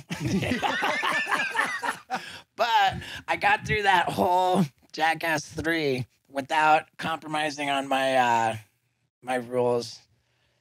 I didn't make it through like a week of Jackass 4 without breaking those rules. Really? Yeah. In Jackass 3, before we get to Jackass 4, what was the scariest thing for you that you had to do? You know, like the most anxiety I remember having going into a bit was the stupid Electric Avenue with I don't think it was a hotel. I think it was like just the Jackass offices, but it was a little hallway with like a bunch of Tasers and stuff, stun guns dangling, like cattle prods dangling, and it was just like I didn't want to do it, man. Like my you know, my instincts really wanted me to not do that, and I remember saying like, I feel like I'm gonna pass out. I have so much anxiety, but like but I muscled through it. Ripped over there and did it. Yeah, it's like yeah, I was gung ho. And the other thing too about like being creative, like I don't think that there was one single idea I wrote for Jackass #2 that even got filmed. Oh, really? Yeah, I was a mess, dude. Like I was like, dude, I'll get a tattoo of a cigarette coming out of my lips with smoke rising up my face. Like that would, right? Yeah, that was that was one of the ideas I massive. Dodged a bullet on that one. Yeah, like I mean, I just didn't have, and I wasn't particularly brave, as loaded as I was on Jackass #2. Like I wimped out on hella shit. It seems like you were like a big sniffing poop, like definitely. You always the guy throwing up. Yeah, it was always the thing. Did you ever catch heat for that? 11-year-old Taylor thought that was soft. I don't now. Oh wow. But 11-year-old Taylor was like, yo, this guy's always throwing up. What's the deal? Why is his stomach always like this? You never caught any heat for that? Oh, like soft because you're like you got that weak stomach for sense and yeah. Oh man, it never occurred to me that that was, I mean, maybe if like that's my go-to instead of gnarly, like stand in front of a bull, like I get that being soft, but soft because what it was is just having a really vivid and powerful imagination such that I'm a terrible premature ejaculator if I find something sexy, and if I find something gross, like it's just like that. Yeah, like all I need is just the idea of something being gross, and I'm basically already barfing. Growing up. Yeah, less so in recent years than in the past. But yeah, that's just what it was. Like I never felt soft because I was such a hair trigger on barfing. Yeah, I get it. I'm genuinely resentful at the Guinness Book of World Records for not acknowledging my undeniable world record for having barfed on screen in both television and film far more than anybody. They haven't recognized you at all. No, they've snubbed me year after year, and I'm sick of it. Yeah, it's time for it to happen. It's time. I know. I mean, dude, like, it could not be more demonstrable. Every time somebody barfs in television or film, it is so obviously fake. They put something in their mouth and they just spit it. And when I barf on television and film, it is clearly real. And nobody has come near I mean, actor. retroactively, I really demand justice. I think this is the platform for that to happen. Yeah. Well, our people will definitely say something. Yeah. They will I definitely demand get after justice, that. and I'm not even asking a lot. I could have a scroll with 100 world records, but I'm only going for the most absolutely rock solid, demonstrable, and undeniable and impressive world record. Maybe throw like, your piece also being My on a back big piece? screen.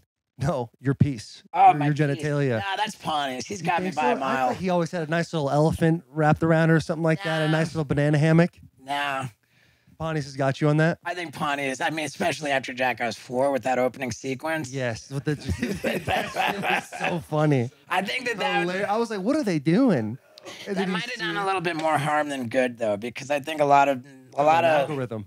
a lot of males are not quite as comfortable with their sexuality as we are, and you hit them with that much dong that quick.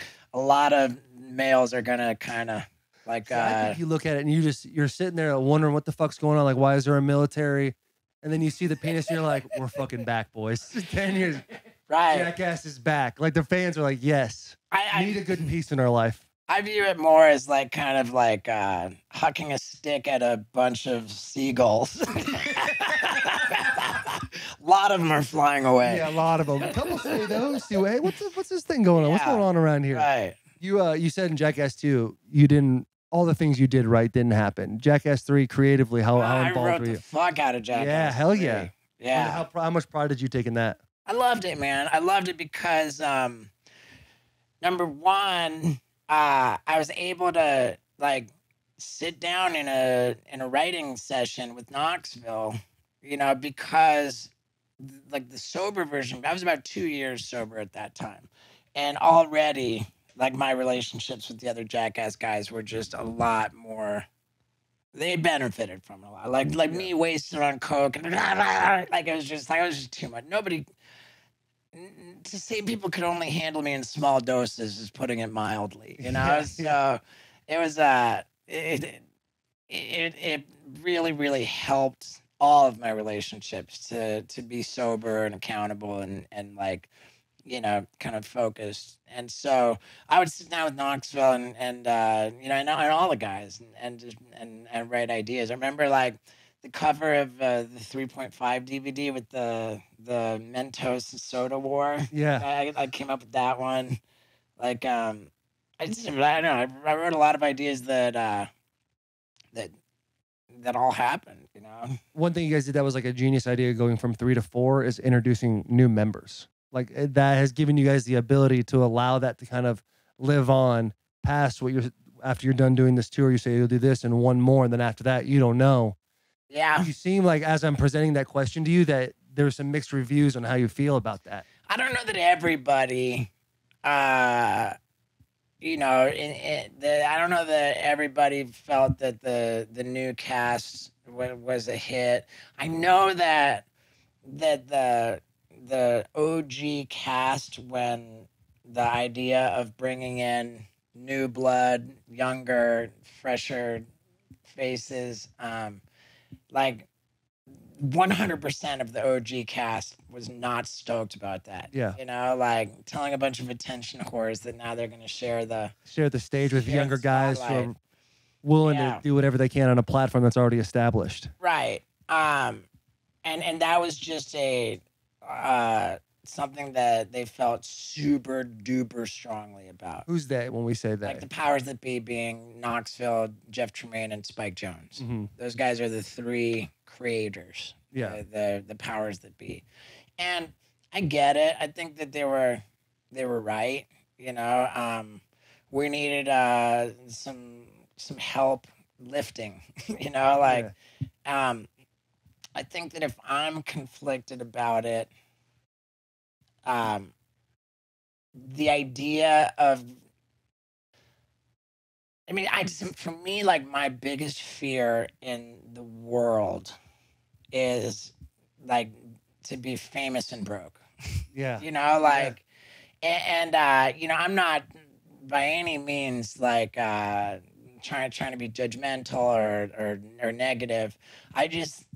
I'm very sensitive to the idea of putting people on a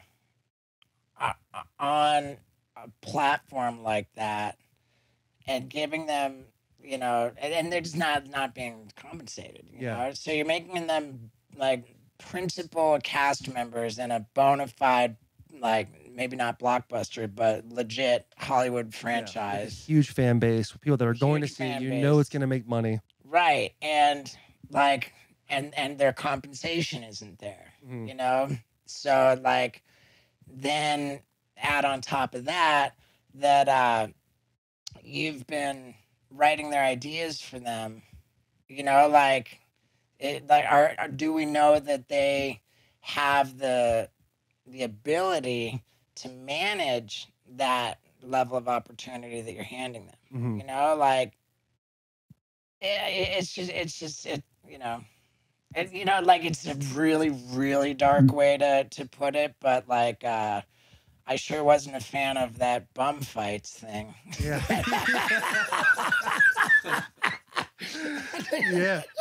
It is like, it seems like a long play is. I already feel bad for saying that. No, just talking about a fear that's crossing through your mind is nothing. Yeah, I mean, like I love the new guys, and with that said, like I have that sensitivity, and I've done like everything that I can to try to help them. Like with like developing YouTube videos, like ideas, like merch designs, like websites, like because you have a big reign on all of that. You do a great job and take every opportunity to promote all that stuff, which is what you got to do.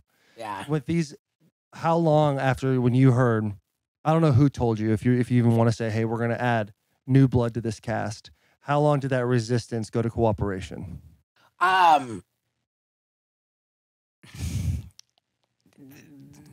Resistance was futile.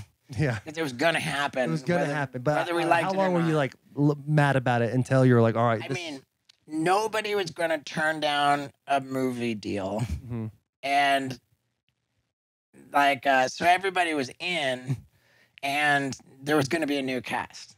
So whether we liked it or not, it was gonna happen. And I would say that the sentiment changed just on the very first day of filming. Like the all the new cast members just brought good energy. They were just so visibly stoked to be there. Like it was impossible. As much as we wanted to not like them, it was impossible to not love them right away. And between all of us, the chemistry was, it's like we never stopped shooting. Like the laughs were there. The energy was there for sure.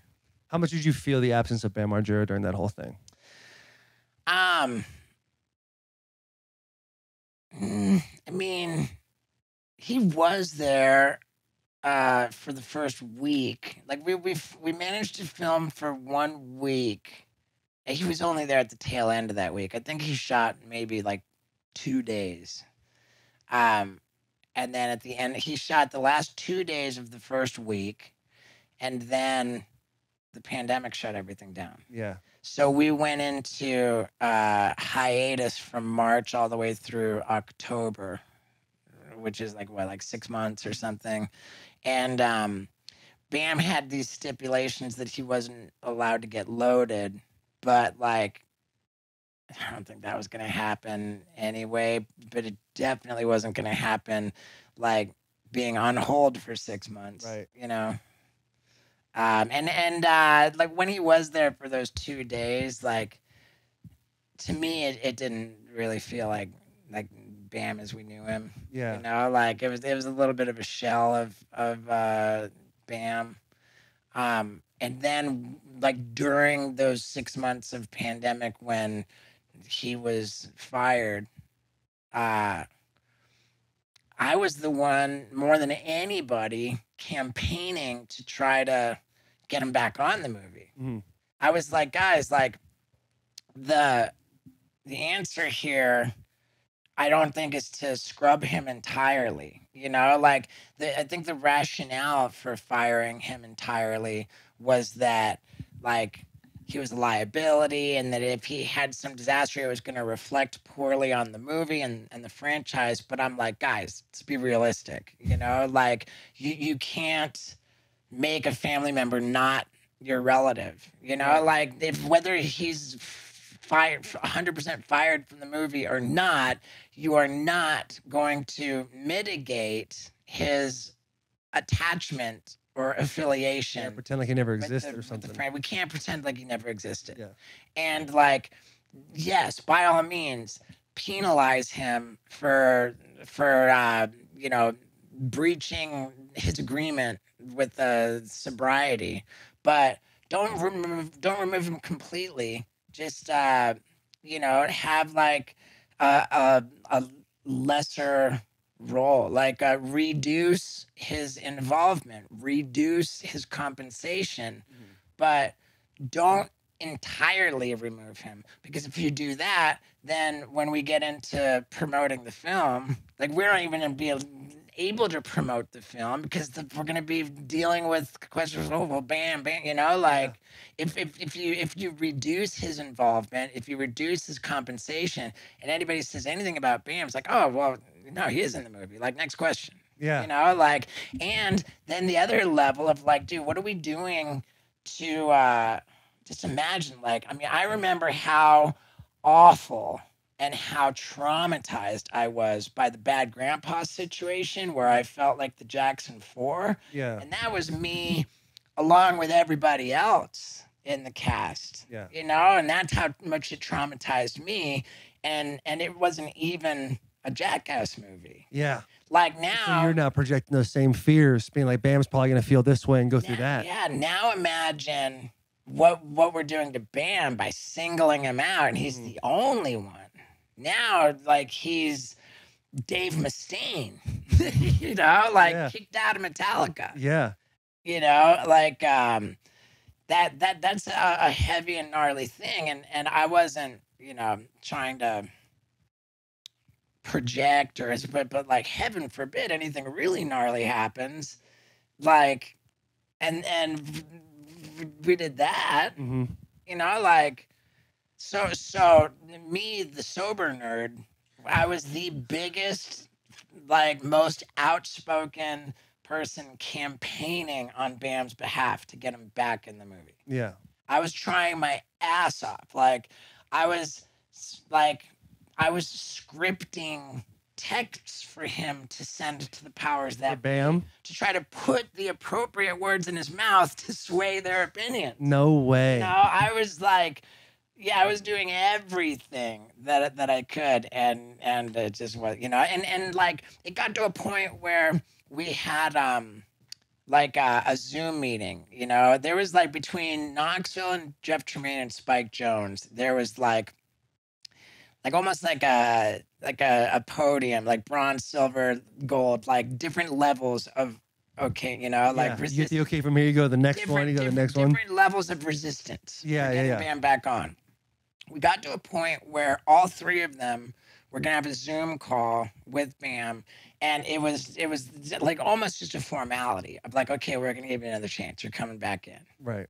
And that Zoom call, like, Bam, that's the nature of alcoholism. You find the worst possible time to blow everything, because he no-showed that Zoom call. No. After appearing all over social media, just visibly intoxicated. Like, there was no question about where he'd been the night before or what shape he was in. And he did not make it onto that call. And the purpose of that call was to be like, okay, you're back. And he blew it.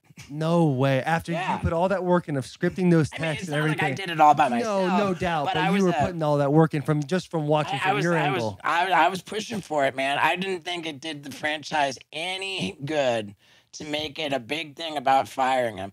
And the powers that be felt that and they're not wrong. They felt that the reason why Bam has like progressed so far in his illness is because he's never had any consequences. He's always had everybody shield him from his consequences, and you know, everything's been okay. And for the first time, they were gonna like put some teeth in what they said. Yeah. And then they're not wrong. They're not wrong, but it's just a high stakes game. Goes back to the enabling, and then, but it also not only you stop enabling Bam, but now you're putting a whole bunch more on y'all's plate when you're promoting this movie, and the same thing happens. You just said, or where's Bam? What's going on, Bam? You don't want that to be the main storyline of Jackass 4, right? I mean, and it was like when like every other week or whatever it was that there's a new TMZ thing and they're interviewing Bam, and he's like, oh, and then Bam sues him. Like, that was the most absurd lawsuit. I remember talking to Bam because I was like Switzerland in the whole deal the whole time. You know, I was the one guy that which is so wild too, being the most sober guy there. You're like, hey, this drug addict, we got to keep this guy fucking in here, man. Right. Yeah. Right. And I remember when the lawsuit thing came up, and I was like, Bam, you know, I'll tell you what, dude, like, go for the bag, you know, by all means, like, go for the bag, but separate. And I said, if you can actually manage to get anything out of suing, my hat is off to you, because you, sir, have no case whatsoever. Like, this is like everything that's wrong about the civil, like, lawsuit, like, society that we live in, where it is like, it is a no-brainer to throw money at it to just avoid legal costs. Yeah. Because like his case was pure bullshit. like demonstrably false. Yeah. Like, it was so meritless and so factually incorrect, everything that he was claiming, that I cannot believe he even managed to get any kind of a settlement. I can't even believe that it wasn't just dismissed with prejudice, like, out of the gate. That's nuts. Yeah, he probably did. He sat there and he was like, they'll see, man. When I take this franchise down. Yeah, I mean, you have nothing, brother. He got a chunk of change, and it wasn't like a particularly impressive chunk of change. Yeah. And as I understand it, like, a whopping percentage, like, above what's normal, went to the lawyers. And then, like, what remained, the stupid asshole turned around and bought, like, a Bentley. Yeah. Like, you dumbass. Why did you know, like, oh my that's God. the scariest thing when you have, like, this need, this, like, ego-driven need to, like, keep up appearances. Like, how many, like, when you're trying to keep up the appearance and you can't really, like, you don't have it like that, but it's really important to pretend that you do, then you're in a really scary place. I come from that world with football, sports, athletes in general, man. Like, the documentary Broke. God, you talk about biggest fears. Yeah. You know, I stare down that barrel every day and I'm like, please, God, do not let that happen to me. Yeah. You know, for whatever reason. But you see guys who come play in the league, they're a rookie, they're undrafted, they're making like a small amount of money for NFL, and they're pulling up in the Bentleys. They're pulling up in the Maybachs and all that stuff. You're like, dude, you don't need to do this. Right. I think that they've, like, brought in some kind of, like, regulatory system where you have to, like, have some kind of financial education. Yeah, I mean, not with the NFL. I think with all NIL stuff, and I don't know how much you know about that, but like the college players can now use their likeness, and there needs to be this kid from USC, Caleb Williams, he's making $3 million this year as a college athlete, and there needs to be something put in there where it's like, this is how you diversify your portfolio. This is where you handle this.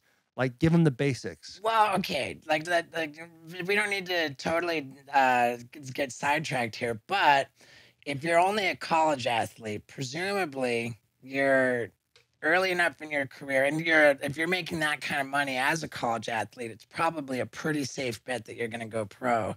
So you can do what LeBron did, where you learn from your mistakes early, and then by the time you're in the pros, you've already had your growing pains. And that's a phenomenal point. However, he's not LeBron. Yeah. And you kind of sit there and you're like, he goes out, and I hope this does not happen. Gets injured, career-ending injury, Right. something happens. That $3 million it. is all you got now. Because Sure. NFL, the average in the NFL is 2 years, and everything's Is that slated. really the average? The average or- NFL player plays for 2 years, and you don't. And 80% of them go broke. Oh, 5 dude. years. And the NBA is even into- crazier. Even crazier, and that money's even bigger than the NFL. So you get this kid who has $3 million.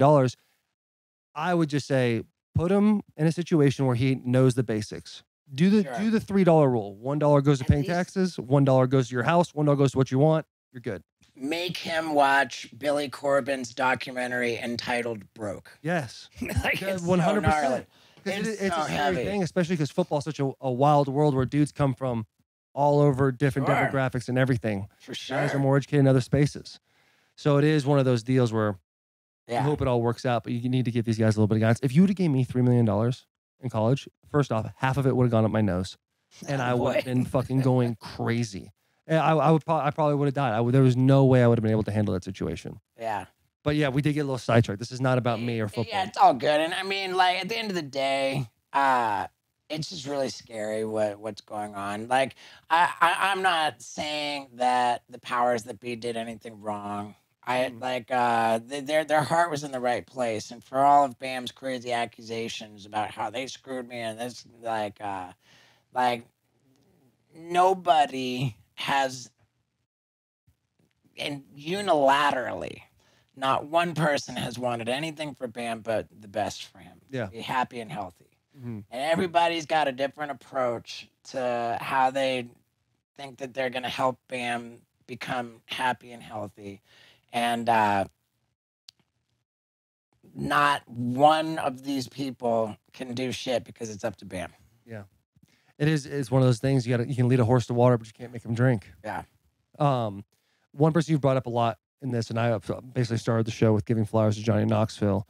Where do you think this franchise would be if it wasn't for Johnny? Because you hear about the MTV, and he says, well, fuck you guys, I'm not losing the integrity of the show, Right. and gets you guys a movie deal and essentially turns Jackass into what it is today. Like, how pivotal was that man in this whole entire process? Oh, 100%. That's why I call him the captain. Yeah. You know, I really, really revere him. And, you know, as the Johnny Knoxville and Jeff Tremaine and Spike Jones, it's really like the dynamic for me. Like Johnny Knoxville is like the older brother who can do no wrong. Like he's just like the older brother that you worship and you want to like, you know, you just look up to him, you know? And Jeff Tremaine is like the father figure who you just want to make proud. Like, you know, like the most important thing is to like make him proud.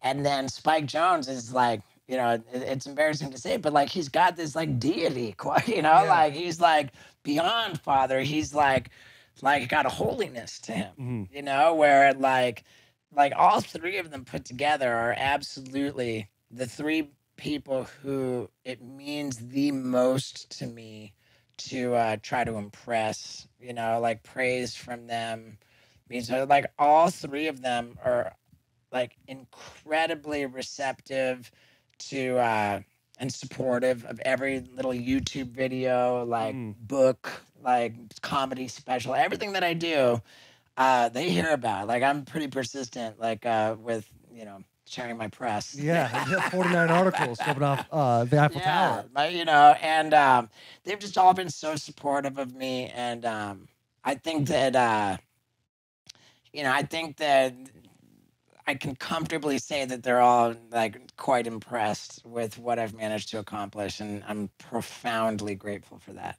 That's awesome, man. That's incredible. Do we want to hit some tier talk with Mr. Steve-O? Cool. Let me take a leak, and Yeah, go that's ahead. the perfect time. So we do segments on our show, and one of them's called Tier Talk. And as you're in the bathroom, we were talking about what we should do for Tier Talk. I feel like the best thing to do is best character stunts, and you're going to give us your top 3. Okay. Throughout all the Jackass movies, all the stuff could have been something that like didn't make the cut. Dude, But you gotta start at 3. Okay, I made a YouTube video at one point called my top 10 favorite Jackass bits, which I was not in. Yeah. And it got a strike for my channel on YouTube. Hell yes. Because it didn't occur to me that there would be a problem with me saying, let me show you what wasn't allowed on Jackass. Yeah. You know, like, I went and showed some stuff that, you know, and by the virtue of me saying this was not allowed on TV, Mhm. like, it's like, well, then why the fuck would it be allowed on YouTube? You know, like, Yeah. and so yeah, I caught a strike for that. But yeah, if am I going with per cast member? I think you can do whatever you want. I mean, My thought is your top 3 of like whoever, could be you, could be somebody else. Top 3 stunts. Okay. With Jackass, there's like very distinct lanes. You know, there's like painful, there's dangerous, there's gross, and there's like just sort of absurd. You know, like Yeah. and I think it's been very masterful, like how you know, you can't stay in one lane for too long. Yeah. You gotta change, you know, like just the strategic order, you know, and like whatever's like super gross, like they, you know, would on the TV show particularly, like make that the final bit. Yeah. Because you know you're gonna lose a lot of the female audience if it's so gross. Yeah. You know, so there's like a lot of strategy, and I mention that because what I thought was so genius. I mean, yeah, I would have landed in the prank lane. You know, like it's a lane is in pranks, but it was just so unique and unsung. Was Knoxville's taxidermy bit. It was a hidden camera prank where Knoxville went into a number of taxidermy businesses with this elderly woman who he named Dorothy. And Dorothy's supposed to be like 90 years old, and she looks every bit of it.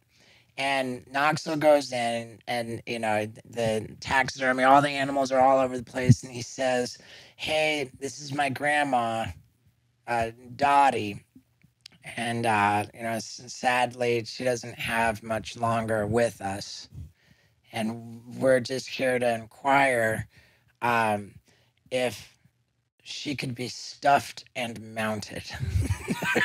Like, can you stuff and mount my grandma who's standing right next to me? Oh my God. Like, and can you, and it was just so genius, man. And like, you know, one place said, like, I don't even think that would be legal, but Yeah. you know, Yeah. but definitely, I don't even know how we would cure the skin. Like, all He was this, going like, into it. yeah, going into it, like Obviously. then and then there was he actually got a quote.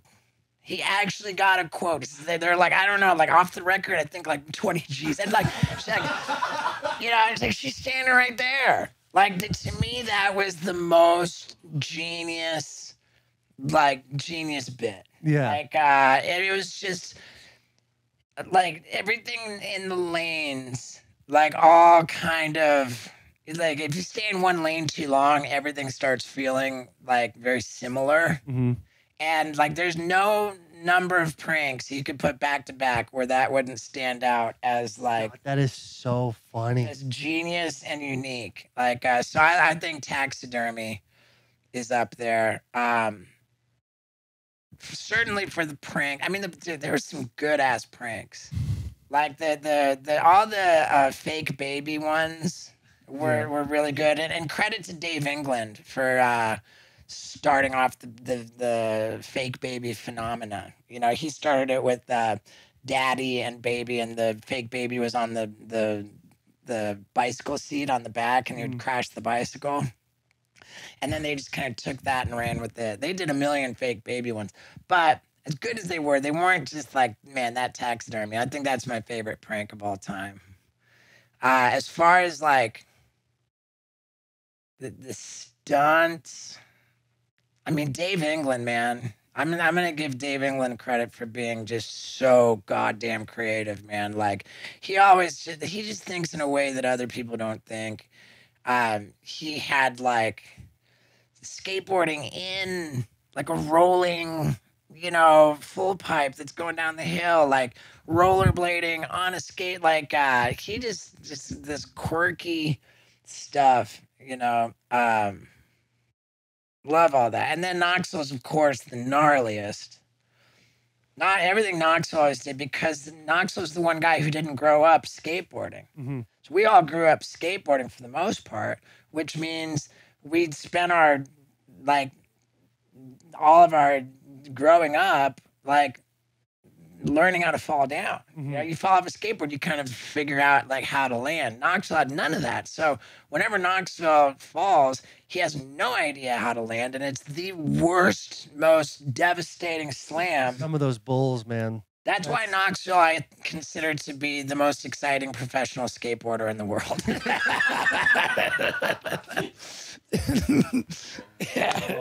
Yeah, and with the bulls, man. I don't know, like I said it in the 4th Jackass movie. At no point, even when life was worth the least to me, when I valued my own life the least, you couldn't get me in front of a goddamn bull. Why was he doing that? Why did he go and get on the bull? Because he's done it before. I mean, it literally said there's only a finite more of concussions you can take, brother. Right. And it's over. Yeah, I think the most gnarly hit ever. Yeah, I think he's finally done with being in front of bulls. Thank God. Yeah. And I don't know. I just say he's just a different breed, man. He's a different breed of dude. And I just don't understand it. If you think about Jackass was just lightning in a bottle for so many reasons. Just from a insurance standpoint, I'm not even clear that the first movie was insured. Really? I mean, I'm sure it was on some level, but there's this thing in Hollywood called a negative pickup, which means that a movie studio might fund the movie, but they're not attached to it in any formal way. Mm-hmm. They're that was how the first Jackass movie was made, was okay, $5 million, and maybe I'm not being very accurate, but my general understanding is that $5 million was shuttled to a ghost company, perhaps in some untraceable manner, Okay. And the ghost company produces the film, and the first film it wraps, nobody's dead, and then in a very formal sense, Paramount Pictures, the movie studio, finds out about this existing movie for the first time. They say, oh, wow, this is great. We're just finding out about this movie now. We would like to buy it. Yeah. It's a negative pickup, meaning they purchase it after it's been filmed. And, For liability reasons. Yeah, I think now you would have to talk to an entertainment lawyer to find out if anything that I just said is even remotely true. But just strap on the word allegedly to the back half of that, and you're good. Strap allegedly to that whole theory. There you go. But yeah, it's that's just the level of liability. Now, certainly, the last movies were insurance crazy. They really did the last movies I believe very differently from that. But regardless, when you're dealing with insuring a movie, when you're dealing with your leading man in your major theatrical box office production, not only does Knoxville not have a stunt double, he's the one taking the biggest risks. Yeah. It's like taking Tom Brady and putting him in the most No line. Like, okay, Tom, you know, you're gonna go out there. You're not gonna have an offensive line for this game. Right. Go ahead and rip it, brother. See what happens. Just go out NFL's there. biggest asset. Yeah. Hey, nobody needs no snap. Yeah. You're just gonna start holding the ball. Yeah. Like, I mean, it's crazy, dude. So that, I mean, unprecedented. It's unprecedented to have a leading man in a Hollywood movie like take risks like that. It goes on and on and on about how just lightning in a bottle it is, and like nothing like that ever happened before, and nothing like that I don't think could ever happen again. Now, sure, I gotta acknowledge that with the action sports, there's risks being taken. Like people are dying like on a fairly regular basis. Like somebody should look at the action sports industry and really question like what's going on over here. You know, It's a wild industry. Travis Pastrana, who like seems like he just is the king of all that. right? And all those guys, there's been so many dudes in that Nitro Circus world that's unfortunately passed away. Yeah, it's really, really scary. And in order to be like relevant or you know, like you have to. It's like this goddamn movie on Netflix, the Deepest Breath, where these chicks are competing for who can free dive on one breath the farthest, and like they have to break the record every time. Mm-hmm. So they're literally like at 103 meters below the water on one single breath, and for their record to count, for their dive to count, they have to re-emerge conscious. Oh, no way. It doesn't even count when they're like, they're like me passing out on nitrous oxide when they get to the water. It's the most disturbing, shocking, fucking upsetting thing. And they have to be conscious and they have to be able to look at the judge and be like, I'm okay. Oh my God. And then they get the white card. You win. Like, dude, people are dying. Like, it's a show on Netflix? It's a documentary film. Oh my God. And then as soon as it ends, the one that pops up as the trailer for the next thing they feed you is like the fucking free diving documentary about the assholes who go through the hole in the ice and they have to make it to the other hole that's like and live. Now they're hypothermia plus fucking like no like free no breathing. Free no breathing.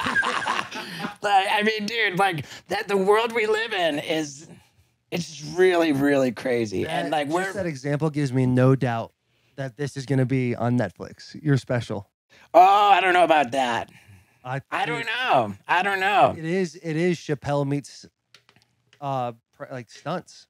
It really is that good. Like that 7 minutes where you're able to show us. Well, thank you, man. You went to the bathroom. We sat there like we would all watch that. It's I'm gonna tell you, it's goddamn good. Like I've worked on that show for 5 fucking years, man, and like I never stopped like improving it. Like that's awesome. Yeah, and then thank you. I would love it if it got on Netflix, and I'd especially love it if you know, the stupid writers and SAG strike that I don't understand helped that to be the case. I'm not as familiar with all that, but it does seem like a bit of a deal out here in Hollywood. Before we get out of here, we got obviously most of the boys, if not all the boys, are Jackass fans. Do you guys have any questions for Mr. Steve-O? Jackie, Garrett. Is there one from the original show, the TV show, one stunt that just stands out above the rest? Taxidermy was on the TV show. Okay. Yeah. Yeah. I mean, the thing about the TV show, Jackass, when it came out, like, the whole cast was never in one place together until we were filming the second season. So we were all like bona fide stars on MTV, and that really like meant something back then because that was at a time, year 2000 when it came out, and it was the world of dial-up modems. You know, like there was no such thing as playing video footage on the internet. like in any like real way. So you had no competition from the internet for television. And what that meant, like the media was just not fragmented the way that it is today. Like, and on top of that, when Jackass came out, it was instantly the highest rated, biggest profit margin that MTV had ever had. And it was soon dethroned by the Osbournes a year or two later. But like, it had a staggering audience, and it made us all like legitimate celebrities overnight, and we hadn't even met each other. So like when each episode came on, I had absolutely no idea what I was going to see, except for I knew what I was going to have on the show. You know, maybe like I filmed the whole first season of the Jackass TV show in the space of 5 days, even though I only filmed on 3 of those days. And so I was privy to what I was there for when it happened in those 5 days, but Bam wasn't there when I was shooting. Like none of the CKY crew, Dave England, Preston Lacey, Wee Man, like so everything was as new to me when I was watching that first season when it premiered as it was to every one of the other millions of people that was watching it. And I remember just being like, just so impressed. I was like, especially because when the show got picked up, I was told like to send in all the video footage that I had so that it could be licensed, acquired, and included in the show, just like a lot of Bam's CKY footage was. But when I sent in all the video footage that I had, they told me that not one clip I sent them was allowed on television because MTV was super touchy about fire, you know, because they had like fire lawsuits that were really, really, you know, costly to them. And they had rules over like if you were going to jump off something, it couldn't be over a certain height. And that was my thing, was jumping off high shit, like, and lighting myself on fire. And sometimes both at the same time. Yeah. You know? And if I wasn't lighting myself on fire or jumping off high shit, then I was like compensating for that by making it really gnarly and by definition not allowed on MTV. So my first concern before we even started filming the series was, yeah, it's great that Big Brother minus the skateboarding is going to be on MTV, but what kind of a watered down, pussified version of it is it going to be like? What are they even going to let us do? Like I sent out all my footage and nothing's allowed on TV. And then when the episodes came on, I was like, oh, okay, all right. Like they really got very nimble at like working within the rules, the confines of, you know, like, and I just remember being like, God damn, I'm part of something cool. Like, fuck, like I was just like a fan of the show and on the show, you know? So like when you say what was my favorite bit from the TV show, like I remember like Mexican snowboarding or whatever, like, you know, which probably wouldn't fly today. You know, just everything was so goddamn rad. And how Knoxville had like his broken ankle for the whole, like, they just like, it just felt like, particularly with Knoxville's broken ankle, it felt like, like a continuous stream, you know, and like the failures, like making the cut. And it's like, oh yeah, like just taking failure in stride. Like probably the most impressed I was, like when Knoxville actually broke his ankle. You got Pontius dressed up as Bunny the lifeguard, and Knoxville does the thing, breaks his ankle, and Pontius is like, it's like Johnny Knoxville, best rollerblader or best roller skater in the whole, best roller skater in the world, maybe in the whole town, you know, something like just like just shit like that Pontius would say. It was so funny, like, and even more so with Brandon DiCamillo, who is everything that ever came out of Brandon DiCamillo's mouth is my favorite of everything. He was more talented than all of us put together. I would like, if not all of us, like damn near all of us put together. And I was seething with jealousy, just like with DiCamillo and Pontius, how they didn't have to risk anything. They didn't have to have any like physicality. They didn't have to be in any pain. They didn't have to take any risks. They could just make nothing into gold. You know, like they're just there's those two guys, just their natural talent never came to me. You know, like my attention seeking was all, you know, I'm like pure hustle. You know, pure hustle. Grinding for that next thing. When you were doing the first season and you don't know any of these guys, and the second season you guys are all put together, who were you most excited to meet at that point? Like, and who did you gravitate towards the fastest? I mean, this is the interesting part, is that like that first season, like my total money earned was after taxes less than $1,500. No shit. For the entire season. A lot of risk, no reward. Yeah. Damn. And I mean, I made a YouTube video called "Why I Was Broke When Jackass Started" or whatever. Like that gets all into that. But I was working in a circus at a flea market when it started, and I told those circus owners that when that there was going to be an MTV crew coming, that I was going to be famous, that I had to go film for 5 days, but that I would be back. And just like I said, on precisely the day I said, the MTV crew came, and the circus owners were like very, very touchy because there were animal rights people crawling all over the place because they had 3 elephants. Mm-hmm. And like they ended up getting shut down like for the like animal stuff.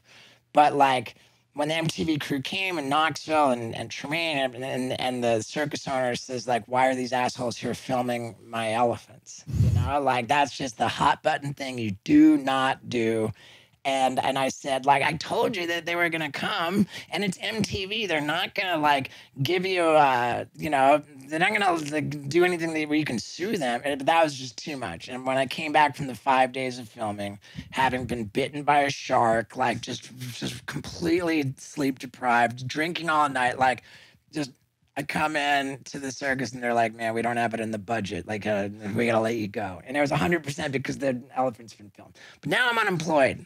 And now I'm unemployed, and I'm a cocaine addict, and I don't have any money, and my sister kicks me out of the house. I'm living with my sisters. Now I'm homeless. And then like the show comes out, and I'm broke, unemployed, homeless, cocaine addicted, and like a star on the biggest show in the history of MTV. No fucking way. Like, can I have a photo with you? Yeah. Can I sleep on your sofa? Like, I mean, that's what it was like. So I had nothing. I had nothing. Mm. And I was homeless, and I was on drugs, and I was in like, and dude, Bam had everything. He had built-in revenue streams. He was selling more skateboards than Tony Hawk. Bam Margera holds the world record for selling more skateboards than any human that's ever lived. No shit. And I believe that it's like to an exponential, like to the power of like 3 or 10 or something, more than Tony Hawk. Yeah.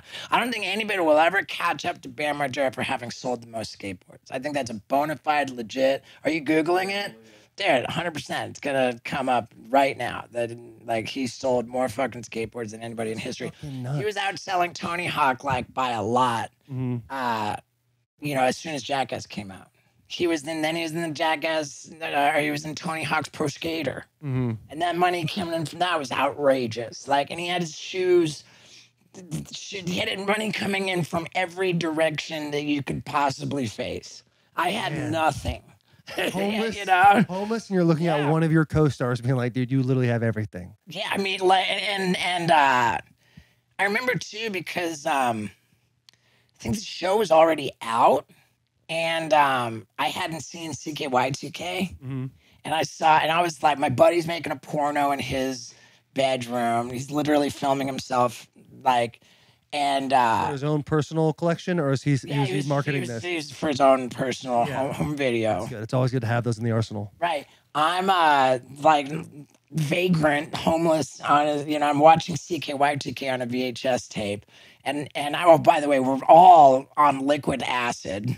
Like we're literally put droplets of liquid acid in our mouths. We're tripping our faces off while he's filming himself in the bedroom. And I'm watching CKY2K.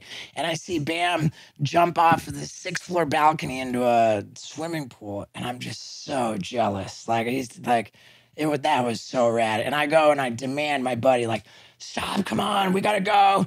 I'm fucking like, my response to seeing Bam jump off that balcony was to go get my clown stilts and video camera and throw myself off of a bridge while walking stilts. Like over the railing and everything, so that as I go over the railing, like I get like kind of the rotation of it. Yeah. I mean, you want to talk about like football and ACLs, dude. You want to go over the railing off a bridge while wearing stilts that are strapped to your knees, like your ACLs are in jeopardy. And I'm on toward those ACLs. Never. No way. My knees are solid, dude. I've never had knee surgery. Jealous of those knees. Dude, I've been big on stitches, big on broken bones, but my joints are solid. I've got maybe some hip issues and rotator cuff in my shoulder, but it's like normal wear and tear, dude. Is that the shoulders and the hips are the number one things, 1 and 2 things that they're mess you up just the most? creeping up super recent. Yeah. Like yeah, it's creeping up super recent. Do you do anything like NAD or anything like that? Haven't tried NAD, but you gotta do NAD. It is truly incredible. I went to Colombia and got stem cells for degenerative disc disease in my neck. In your neck? I got a neck thing too. I had to get an epidural for it one time. Oh, dude, in my bucket list show, I got an epidural foot race. Epidural foot race? Well, yeah, like an epidural, like 50-yard dash. They pull out the needle out. It's a 4-inch needle in your spinal cavity. They inject a drug called chloroprocaine into my spinal cavity, which renders me paralyzed while I'm in a full sprint. They pull out the needle and go. Which is literally when you said in Jackass 3 and 4, you're like, if these 2 things don't happen, being paralyzed or death. Right. Oh, dude, I did life-threatening ass shit in the bucket list. How'd you make the 50 yards? Dude, I kept it like I was in this walking seat. Yeah. Well, dude, the craziest, darkest thing about that is like once I'm down, they got to determine how paralyzed I really am. How do they do that? Like flick your toes? You feel this? Oh, no, they did a lot more than flick my toes. Oh, we're running out of tape. You guys don't have any questions? I think I gotta get going anyway. Okay. 10 times Tony Hawk. 10 times Tony Hawk. Can you imagine how many skateboards? Tony Hawk's been the #1 since the 80s. Bam strolls along in 2000 and since then has sold 10 times the skateboards of Tony Hawk. Nuts. And like, I mean, dude, I can't even, like, you can never trust celebrity net worth. Like, they're so wrong. Like, it's just, it's a joke. So, like, whatever they think Tony Hawk's worth, I'm guessing that's a rare instance where they're coming in low. I think most of the time it's like, like chop it in half and you're closer. But I think they're coming in low on the Birdman. Dude, what a legend. We got to get him on the show sometime. Dude, I cannot thank you enough. It, man. Tony's the coolest, raddest, like, that'd be unreal. Downest. Like, for being like the foremost icon in something that's like not even a subculture, like a mainstream, like Olympic sport. Like, you cannot, like, you got Kelly Slater for surfing. You've got Shaun White for snowboarding. You got Tony Hawk for skateboarding. Like, these are like the undeniable, like Coca-Cola with no Pepsi. Britney Spears with no Christina Aguilera. Yeah. Like, nobody's close to Tony Hawk in being the most famous skateboarder ever. And he's the most down-to-earth dude. Will do, like, virtually, like, dude, I'm down for sure. His documentary on HBO was unreal. It was unreal. It was so cool to see. It was unreal. Yeah. And, 100%. And, like, so inspiring, man. When I was loaded, I used to look at Tommy Lee. Mhm. And I'd be like, as long as Tommy Lee's still raging, like I got another 10 years in me. You know? And then after I got sober, like I switched to like Tony Hawk. As long as Tony Hawk's getting rad, I got another 6 years in me. Yeah. You know? That's awesome, man. Dude, we can't thank you enough for opening Yeah. your home to us. Dude, easy. Hanging out with us for as long as you did, what, hour 45, hour Didn't even 50, give whatever you it guys is. a hard time for stealing my podcasting vehicle. Yeah. Yeah. Well, dude, you're welcome on anytime you want to come Dude, back, dude. There's a I whole love lot it. more to break down. I love it. And let me send everybody to get my bucket list special. Like the stevo.com is the hub for all of my great merch. I got the Wild Ride podcast. Books, man, 2 books. And by the time this comes out, like my second book will be available, signed, every copy I sign. Yeah, dude, I love it. You know, I like to consider myself like, I think to myself a lot of the time, what would Tony Hawk do? Mhm. Like if I'm feeling like I'm going to lash out at somebody publicly, Not Tony. Tony is not going to, no His way. Twitter, too, is very underrated. Oh, it's his Twitter? Oh, dude, it hit like he'll go into like coffee shops and be like, "You look like Tony Yeah, Hawk." He goes, and "Yeah, he'll because I relate. am." And they're Yeah. like, "Oh, that's hilarious. Here's your coffee." Yeah, he'll relate these experiences in a way that if anybody else did that, it would be like super douchey. Yeah. But like he's just like very realistic about what his life is like and in an objective way that's not even remotely like grandiose or he's just like really, really good at being like an ambassador and an icon and like a fucking legend and just like not even thinking it's a big deal, but like, hey, let me share my experience in the coffee shop. Yeah. You know, it's epic, dude. I'm like, I fucking love Tony Hawk, man. Nothing better than one legend talking about another legend. Yeah. What a day. Please subscribe, rate 5 stars, stevo.com. WWTHD, dog. Yeah, hell yeah. Thanks, everybody.